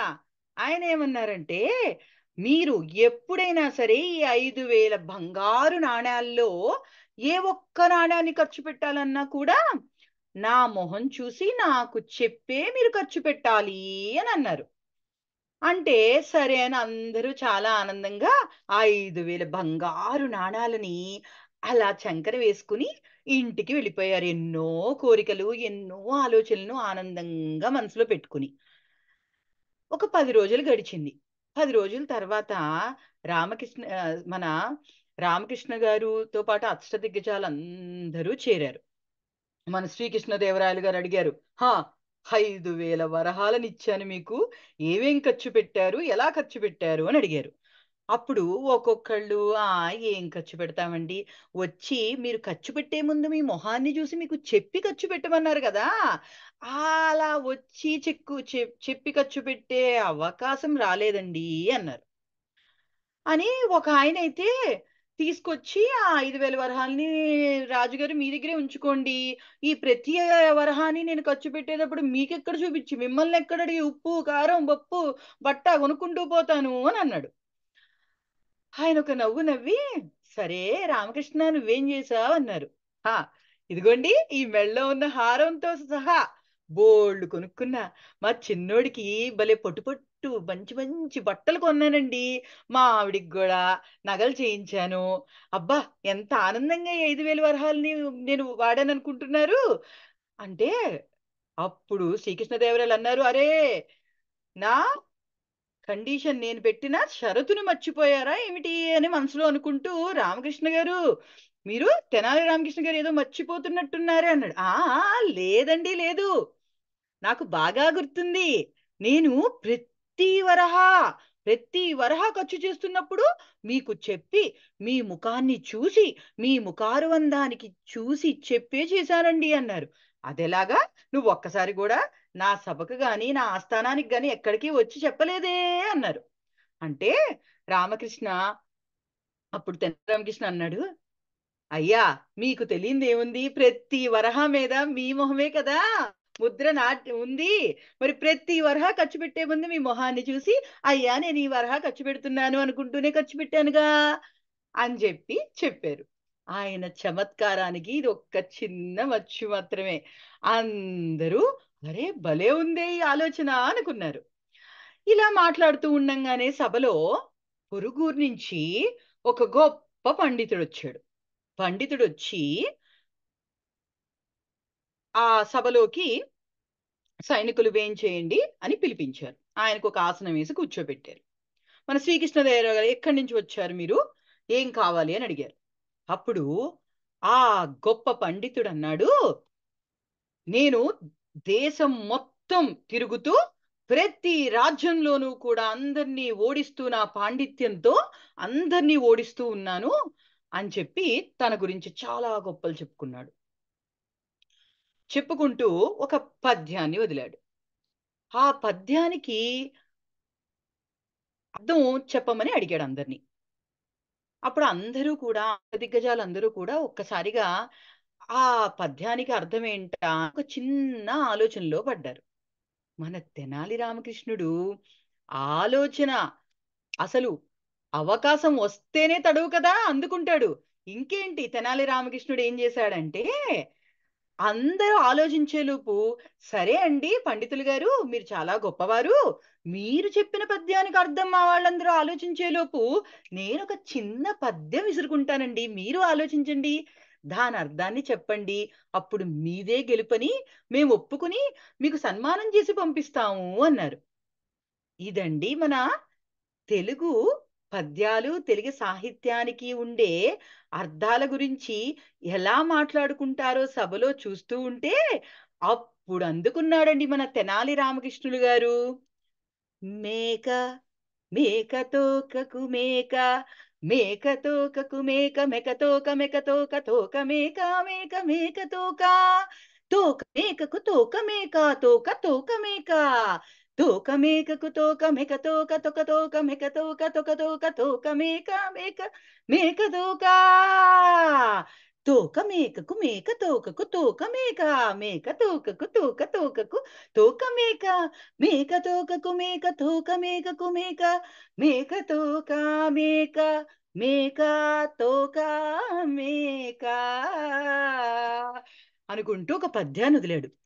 ఒక్కసారిగా వచ్చిన పండితుడికి ఏమిటి దీని అర్థం, ఈ మేకేమిటి, ఈ తోకేమిటి అనుకుంటూ ఆలోచనలో పడిపోయి ఒక్కసారిగా, అయ్యా నేను ఈ పద్యానికి అర్థం చెప్పలేనయ్యా అనుకుంటూ ఆయన వెనుదిరిగాడు. అలా ఈ మేకతోక పద్యం మన ప్రతి ఒక్కరికి తెలుగు వారికి సుపరిచితమే అని నేను అనుకుంటున్నాను. తెనాలి రామకృష్ణుడు సినిమా చూసిన వాళ్ళు కానీ, తెనాలి రామకృష్ణుడు గురించి తెలుసుకున్న వాళ్ళు కానీ ఎంత అద్భుతంగా ఒక 2 పదాలతో అంత అద్భుతమైన పద్యాన్ని ఆయన ఆ రోజు మనకు అందించారు. తెలుగు సాహిత్యంలో ఉన్న గొప్పతనం అదే. ఈ పద్యానికి నిజంగానే అర్థం ఉందండి. ఒక మేకలన్నీ కూడా మందగా వెళుతున్నప్పుడు మీరు చూస్తే వాటి తోకలిలాగా లేసి, అటేమో మేక తల కనిపిస్తూ ఒక తోక ఇంకొక మేకకు కట్టినట్టుగా, మేక తోకకు తోక మేకకు అన్నట్టుగానే నిజంగా ఉంటుందండి. అది మన తెనాలి రామకృష్ణుడి మేకతోక పద్యం, దాని వివరణ. Thank you. So thank you సౌజన్య. మన తెలుగు భాష సాహిత్య సౌరభాలని ఈ కథా వేదిక మీదకి తీసుకొచ్చావు. ఇన్ యువర్ టిపికల్ స్టైల్, నాటకీయతతో చాలా చక్కగా తీసుకొచ్చావు. Thank you very very much. శ్రీకరుణ, yeah before we end, thank you సౌజన్య. నీదే ఆఖరి కథ అనుకున్నాము, కానీ మీ అందరి కథలు వింటూ ఉంటే నాకు చాలా ఉత్సాహం పొంగిపోయి మరి నాకు ఒక కథ చెప్పాలని. మరి కథలు చెప్పడం మన ఒక ఇది కదా, ప్యాషన్ కదా. కాబట్టి శ్రీకరణ, ఒక నా గురించి పరిచయం ఏం చెయ్యక్కర్లేదు, చిన్న కథ చెప్పేస్తాను. అంటే వాల్మీకి రాసినటువంటి రామాయణ కథ.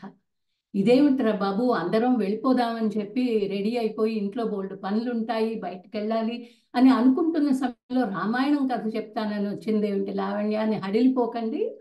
ఇది చాలా చిన్న కథ, ఎందుకంటే అక్కడ అయోధ్యలో బాలరాముడు అవతరించాడు. కాబట్టి మనం ఏకశ్లోకిలో మీకు రామాయణ కథ చెప్పి నేను సెలవు తీసుకుంటాను. బాలకాండలో అయిన తర్వాత, రాముడు అవతరించిన తర్వాత లక్ష్మణుడితో పాటు ఆదౌ రామ తపోవనాది గమనం హత్వా మృగం కాంచనం వైదేహీ హరణం జటాయు మరణం సుగ్రీవ సంభాషణం వాలీ విగ్రహణం సముద్ర తరణం లంకాపురీ దహనం హత్వా రావణ కుంభకర్ణ హననం హేత్యర్థి రామాయణం. సో పశ్చాత్ రావణ కుంభకర్ణ హననం, వాళ్ళ హరణంతో అంటే వాళ్ళ మరణంతో రామాయణం కొలిక్కి రావడం, తర్వాత రాములు వారి పట్టాభిషేకం జరగడం మనకి తెలిసిందే. సో ఈ ఏకశ్లోకి రామాయణం ఇక్కడ మన తెలుగు జానపద కళ అయినటువంటి తోలుబొమ్మలతో చిన్న కథగా చెప్పి, అందరికీ తెలిసిన కథే కదా, నేను కొత్తగా చెప్పాల్సిన అవసరం లేదు. సో నేను సైతం అని ఇక్కడ ఒక కథ పంచుకున్నాను అని ఒక satisfaction. Thank you all so much. So శ్రీకరుణ, over to you. మనం హరికథతో మొదలు పెట్టాము. సో అలాగే హరికథ కళాకారులు పోయిన సంవత్సరం ఈ సంవత్సరం కూడా పద్మశ్రీ అవార్డుల్ని అందుకున్నారు. మన oral story telling art form కూడాను అందులోంచి ఒక కంటెంపరీ ఫామ్ తీసుకున్నటువంటిదే. కాబట్టి మళ్ళీ వాళ్ళకి జోహార్లు చెప్పుకుంటూ thank you very much. Thank you, ధన్యవాదాలు లావణ్య గారు. స్పాట్ లైట్ ఆఫ్ చేసుకున్నారు. ఓకే, సో ఉదయశ్రీ గారు, మీరు ఓపికగా అందరి కథలు ఎంతో ఓపికగా ఒక్క కెమెరా కూడా ఆపకుండా మీరు విన్నారు. సో 2 మాటలు మీరు అందరికి గురించి ఒకసారి 2 మాటలు చెప్తే అందరికి చాలా ఆనందంగా ఉంటుంది. తప్పకుండా, చాలా ఎంజాయ్ చేశాను. ముఖ్యంగా లావణ్య గారికి థ్యాంక్ యూ వెరీ మచ్ అండి. ఒక దృశ్య కథ, ఒక ట్రావెల్ కథ, ఆ తర్వాత ఒక హాస్య కథ, ఒకటేంటి 2-3 హాస్య కథలు, కుటుంబ చిత్రణ కథలు, ఇలా వెరైటీగా వచ్చిన అంతమంది చాలా చక్కగా చదివారు. అట్లా మెస్మరైజ్ అయ్యి వింటూ ఉన్నానన్నమాట. నేను కదిలిపోదాం అనుకున్నప్పుడల్లా ఆ కథలు నన్ను అక్కడే కూర్చోబెట్టాయి. అదే మీ కథాకారుల టాలెంట్ అనుకుంటా. మీ టాలెంట్ నన్ను ఇక్కడి నుంచి కదలనివ్వలేదు కరుణ గారు. మీ అందరూ కూడా చాలా చక్కగా చెప్పారు. ఎన్నో విషయాలు తెలుసుకున్నాను. కథలు ఇన్ని రకాలుగా కూడా చెప్పచ్చా, ఒకేసారి ట్రై చేద్దాం నెక్స్ట్ నుంచి అని ఒక ఐడియాలజీ కూడా బుర్రలో వేసేసుకున్నాను. కాబట్టి మీ అందరికీ నేను థ్యాంక్స్ చెప్పాలి, నన్ను గెస్ట్ గా పిలిచినందుకు. ముఖ్యంగా లావణ్య గారికి చెప్పాలి, ఇంత మంచి కథ ప్రపంచంతో నన్ను పరిచయం చేసినందుకు. మీ అందరికీ once again thank you very much. మీ అందరి కథలు నన్ను చాలా ఇన్స్పైర్ చేశాయి. ఒక్కొక్కలది ఒక్కొక్క వెరైటీ, అందరూ కూడా చాలా బాగా చెప్పారు. వన్స్ అగైన్ మీ అందరికీ థ్యాంక్ యూ. నేనేమి ఇక్కడ గెస్ట్ని కాదు, మీరేమి కాకపోలేదు, మీరే గెస్ట్. నిజంగా అంటే మీరే కథా చిత్రం చేశారు ఇక్కడ. ఒక్కొక్క చిత్రం అద్భుతంగా ఉంది. Thank you very much Lavanya గారు. వన్స్ అగైన్ మీకు మీ అందరూ చెన్నై వాసులా కాదా నాకు తెలియదు, కానీ అన్ని చోట్ల నుంచి వచ్చి ఈ టైంలో ఇట్లా చెప్పటం నిజంగా అభినందనీయం. Thank you very much. నేను జయ మాత్రమే, మీరు ముగ్గురం మాత్రమే చెన్నై నుంచి. హైదరాబాదు, శ్రీకరుణ్ అయితే విశాఖపట్నం, మన స్నేహాను హరికృష్ణ US నుంచి, అలా ఒక్కొక్క ఊరు నుంచి ఈ అంతర్జాల వేదిక మీద కలుసుకోవడం అయింది, కథలు పంచుకోవడం అయింది. అలాగే మన ఆడియన్స్ కూడా బాగుంది, మీరందరూ బాగున్నారు, మీ కథలు ఇంకా బాగున్నాయి. ఇంకా నాకు నెక్స్ట్ తీపి పదార్థం ఏం తినక్కల్లా, అంత బాగున్నాయి. Thank you so much. శ్రీకరుణ, నాకు చేదోడు వాదోడుగా ఉంటూ కుడి భుజం లాగా నాకు సహాయం చేస్తున్న నీకు ప్రత్యేకించి అభినందనలు చెప్పుకుంటున్నాను. ప్రతి కథా కళాకారునికి ఇక్కడ ఇవాళ కథలు చెప్పిన వాళ్ళు హరికృష్ణ గారికి స్పెషల్ గా కథాకారుడు. So thank you very very much to each one of you and to the audience as well. So శ్రీకరుణ, I leave it to you to use the concluding words. Raghunandan గారు ఉన్నారు, ఆయన ఏమైనా మాట్లాడతారేమో. ఓకే, జాయిన్ అయ్యారు, చాలా కథలు విన్నారు.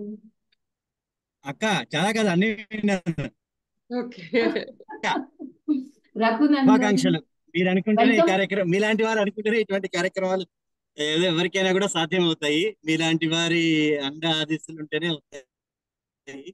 అద్భుతమైన కార్యక్రమం అక్క. ఒక కోణం కాదు, జీవితంలో ఉండే అన్ని కోణాలను స్పృశిస్తూ కథాకారులు, కథా కళాకారులు ఆ, ఇచ్చిన సమయం లోపలే అంత అద్భుతంగా చెప్పగలగడం అనేది కూడా ఒక కథ. అంటే చెప్పుకుంటే వెళ్ళొచ్చు, ఒకరే మొదలెడితే మొత్తం 3 గంటలు చెప్పుకునే కథలు కూడా ఉన్నాయి. కానీ మీరిచ్చిన సమయాభావాన్ని దృష్టిలో పెట్టుకొని ఆ సమయంలోనే వాళ్ళకు 10 పేజీలు 20 పేజీల కథలు కూడా, కొందరైతే నాకు పర్సనల్ గా మెసేజ్ పెట్టారు, కథాకళలో తెలిసిన వాళ్ళు కూడా ఉన్నారు కదా లలితక్క, కానీ వాళ్ళు 20 పేజీల కథ రాగు నేను 10 నిమిషాలు కుదించాల్సి వచ్చి, ఆ కుదించి ఈ కార్యక్రమానికి తగినట్టుగా తీసుకురాగలగలం అనేది వాళ్ళ ప్రతిభలో ఉన్నటువంటి ఇంకొక కోణం. అది ప్రతి చెప్పిన ప్రతి మాటను నేను ఆ, ఆ, మొదటి నుంచి ఆఖరి వరకు కూడా త్వరగా ఎంజాయ్ చేశాను. మీకు మాత్రమే సాధ్యమైన కార్యక్రమం. చాలా అద్భుతంగా వచ్చింది అక్క. అభినందనలు మీకు అందరికీ, మీతో పాటు ఉన్నటువంటి మీ జట్టు మొత్తానికి కూడా అభినందనలు. కథాకారులకు, కళాకారులందరికీ కూడా నా తరపున కృతజ్ఞతలు. అంత ఆనందాన్ని, వినోదాన్ని పంచినందుకు. Wonderful. Thank you so much Raghunandan. తను సౌదీ ఖతార్ నుంచేనా ఉండేది రఘు? ఇట్లా ఉంటానక్క. కువైట్. ఓకే, కువైట్ నుంచి చూసా కదా ఉదయ, ఎక్కడెక్కడి నుంచి మన కార్యక్రమానికి అందరు కథలు చెప్పడానికి కాదు, వినడానికి కూడా.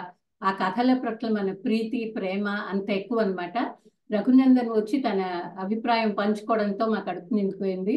అంత ఓపిక్గా అలా, అంటే తన వృత్తిరీత్యా డాక్టరు, వాళ్ళు ఎంత బిజీగా ఉంటారో మనకు తెలుసు కదా, కానీ కథలంటే చెవి కోసుకుంటారు. తను ఈ మాటలు చెప్పడం చాలా మాకు very valuable feedback. And it's a challenge. ఆ ఇచ్చిన టైంలో 6 నిమిషాలు 7 నిమిషాలు మాత్రమే, ఆల్మోస్ట్ అందరూ కూడా వీలైనంత వరకు ఆ పరిధిలోనే చెప్పడానికి ప్రయత్నం చేశారు.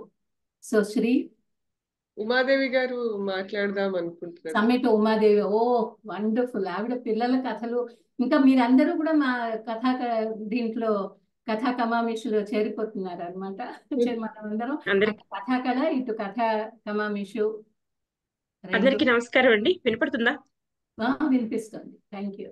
ఇది నేను మొదటిసారి ఈ కార్యక్రమానికి హాజరవటం. ఒక అద్భుత ప్రపంచాన్ని చూశాను. దీంట్లో మైథాలజీ ఉంది, సత్యవతి గారు లాంటి ఇప్పటి తరం కథలు ఉన్నాయి. రేణు చామర్తి గారు అయితే అద్భుతంగా, మీరు అన్నట్టుగా మన పొరిగింటి వాడినో మన వదిలి గారినో వారినో చూసినట్టుగా అనిపించింది.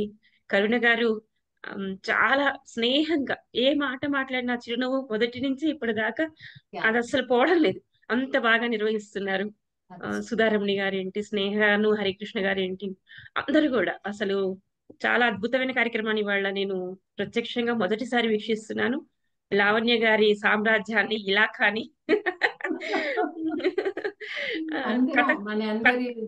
కథకుల కథా సామ్రాజ్యాన్ని తను ఒక ఆంధ్ర భోజుడి లాగాను, ఇదంతాను ఒక భోజరాజ్య సామ్రాజ్యం లాగాను, కథలతోటి శ్రీకృష్ణదేవరాయ సామ్రాజ్యం లాగాను ఉంది. చాలా చాలా బాగుంది. అందరు కూడా చాలా ప్రతిభావంతులని ఒకే వేదిక మీద చూడటము, వినటము మంచి అనుభూతినిచ్చారు. మీ అందరికీ మరీ మరీ ధన్యవాదాలు. Thank you so much. Your feedback means a lot to us అండి. మీరు కథల్లో మునిగి తేలి కథలు చక్కగా రాసి నిక్ ఒక స్ఫూర్తి అనే ఒక మంచి వాల్యుబుల్ కథను తీసుకొచ్చిన వారు. మీలాంటి వాళ్ళందరూ కూడాను మా వేదిక మీదకి రావాలని కోరుకుంటూ, మీరు ఆఖరి దాకా మొదటి నుంచి ఉత్సాహంగా పాల్గొని ఆఖరి దాకా వినడం అన్నది మాకు చాలా చాలా సంతోషదాయకం. Thank you. సో మన కథకులు ఎవరున్నారో దయచేసి కెమెరా దగ్గరికి వచ్చి ఒక్కసారి మీ కెమెరా ఆన్ చేస్తే ఒక గ్రూప్ ఫోటో తీసుకుందామని ఉంది. అందరూ కూడాను కథాకారులందరూ కూడాను కొంచెం కెమెరా ఆన్ చేసుకోండి. Will all come to the gallery దిసింగ్ and click a picture. Deepa, yeah please stay back for the click. మన దీపా కిరణ్ అండి, ఆవిడ హైదరాబాద్ నుంచే, తమిళం ఆవిడ మాతృభాష, కానీ ఎంత చక్కగా తెలుగులో కథ చెప్పారు చూడండి, ఆ ఈగ కథ కదా ఉమాదేవి గారు, మీరు విన్నారు? మనందరం చెప్పడం ఒక ఎత్తు అయితే, దీప మాతృభాష చెప్పడం is equivalent to all our stories are more. మీరు అన్మ్యూట్ చేసుకోండి ఉమ్మగారు. యా అన్మ్యూట్ చేసుకోండి.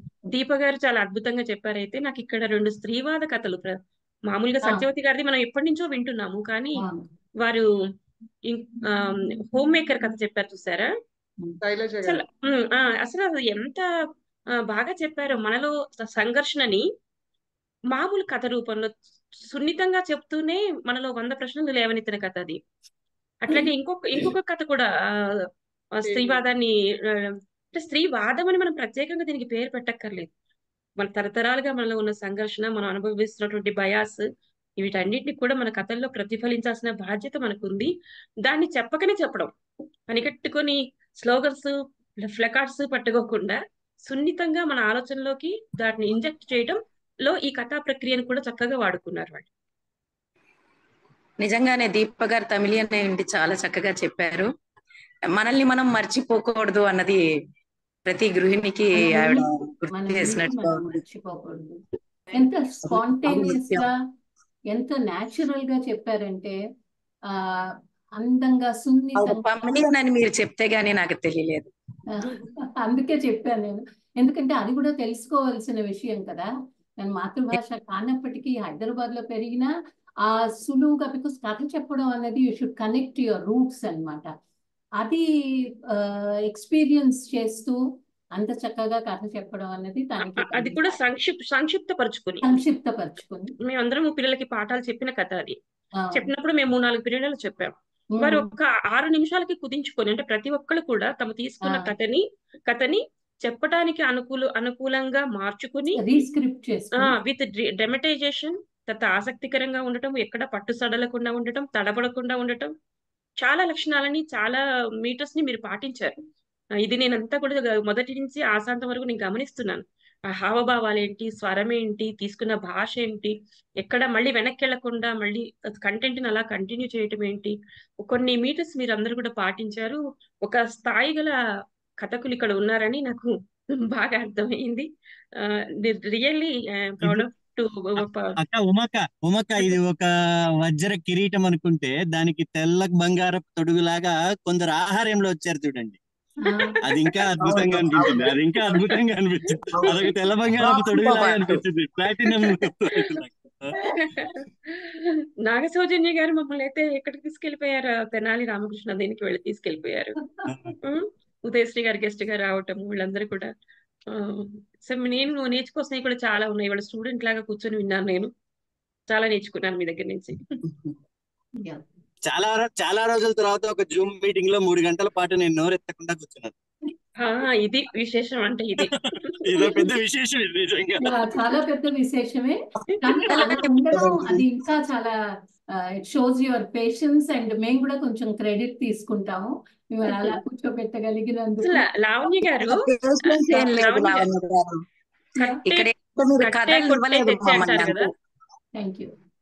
లావణ్య గారు కట్టే కొట్టే తెచ్చే అంటారు కదా, అలా మీరు ఇవాళ 3 బొమ్మలతోటి రామాయణం చెప్తున్నానంటే నేను రెడీ అయిపోయాను కూర్చొని వినడానికి. తప్పకుండా లాస్ట్ పార్టిసిపెంట్స్ కాబట్టి నింపరికి ఇంకో 5-6 నిమిషాలు చెప్పేస్తారు అనుకోని. కట్టే కొట్టే తెచ్చేలాగా 3 బొమ్మలతోటి ముచ్చటగా ముగింపు కథ భలే ఉంది. అదేంటంటే it was last minute thought అన్నమాట. అందరూ కథ చెప్పేటప్పటికి నాకు కూడా ఉత్సాహం పొంగిపోయి ఎలాగైనా ఒక కథ చెప్పేసేయాలి అని చెప్పి ప్రయత్నం చేసేసాను. కొంచెం కొరకొర చూసినట్టుంది నాకేసి, అయినా నేను ధైర్యం చేసి చెప్పేశాను. Because that is not a plan story. So అందరూ కూడాను మీ వీడియోలు కొంచెం ఆన్ చేసుకోండి. రోహిణి, జయ, ఎవరి కొరకొర చూసినా మీ కథ లేకుండా ముగిస్తే అది అరకొరే అవుతుంది. కాబట్టి మీ కథ ఉండాలి. అందరి కథలు చాలా బాగున్నాయండి. అందరూ కనిపించారు. మన ఎంపవర్మెంట్ దీనిలో లాగా చూస్తే చాలా బాగా అనిపించింది. Thank you so much. So stories it was very good. చాలా బాగుంది. చాలా బాగా ఎంజాయ్ చేశాం. Thank you so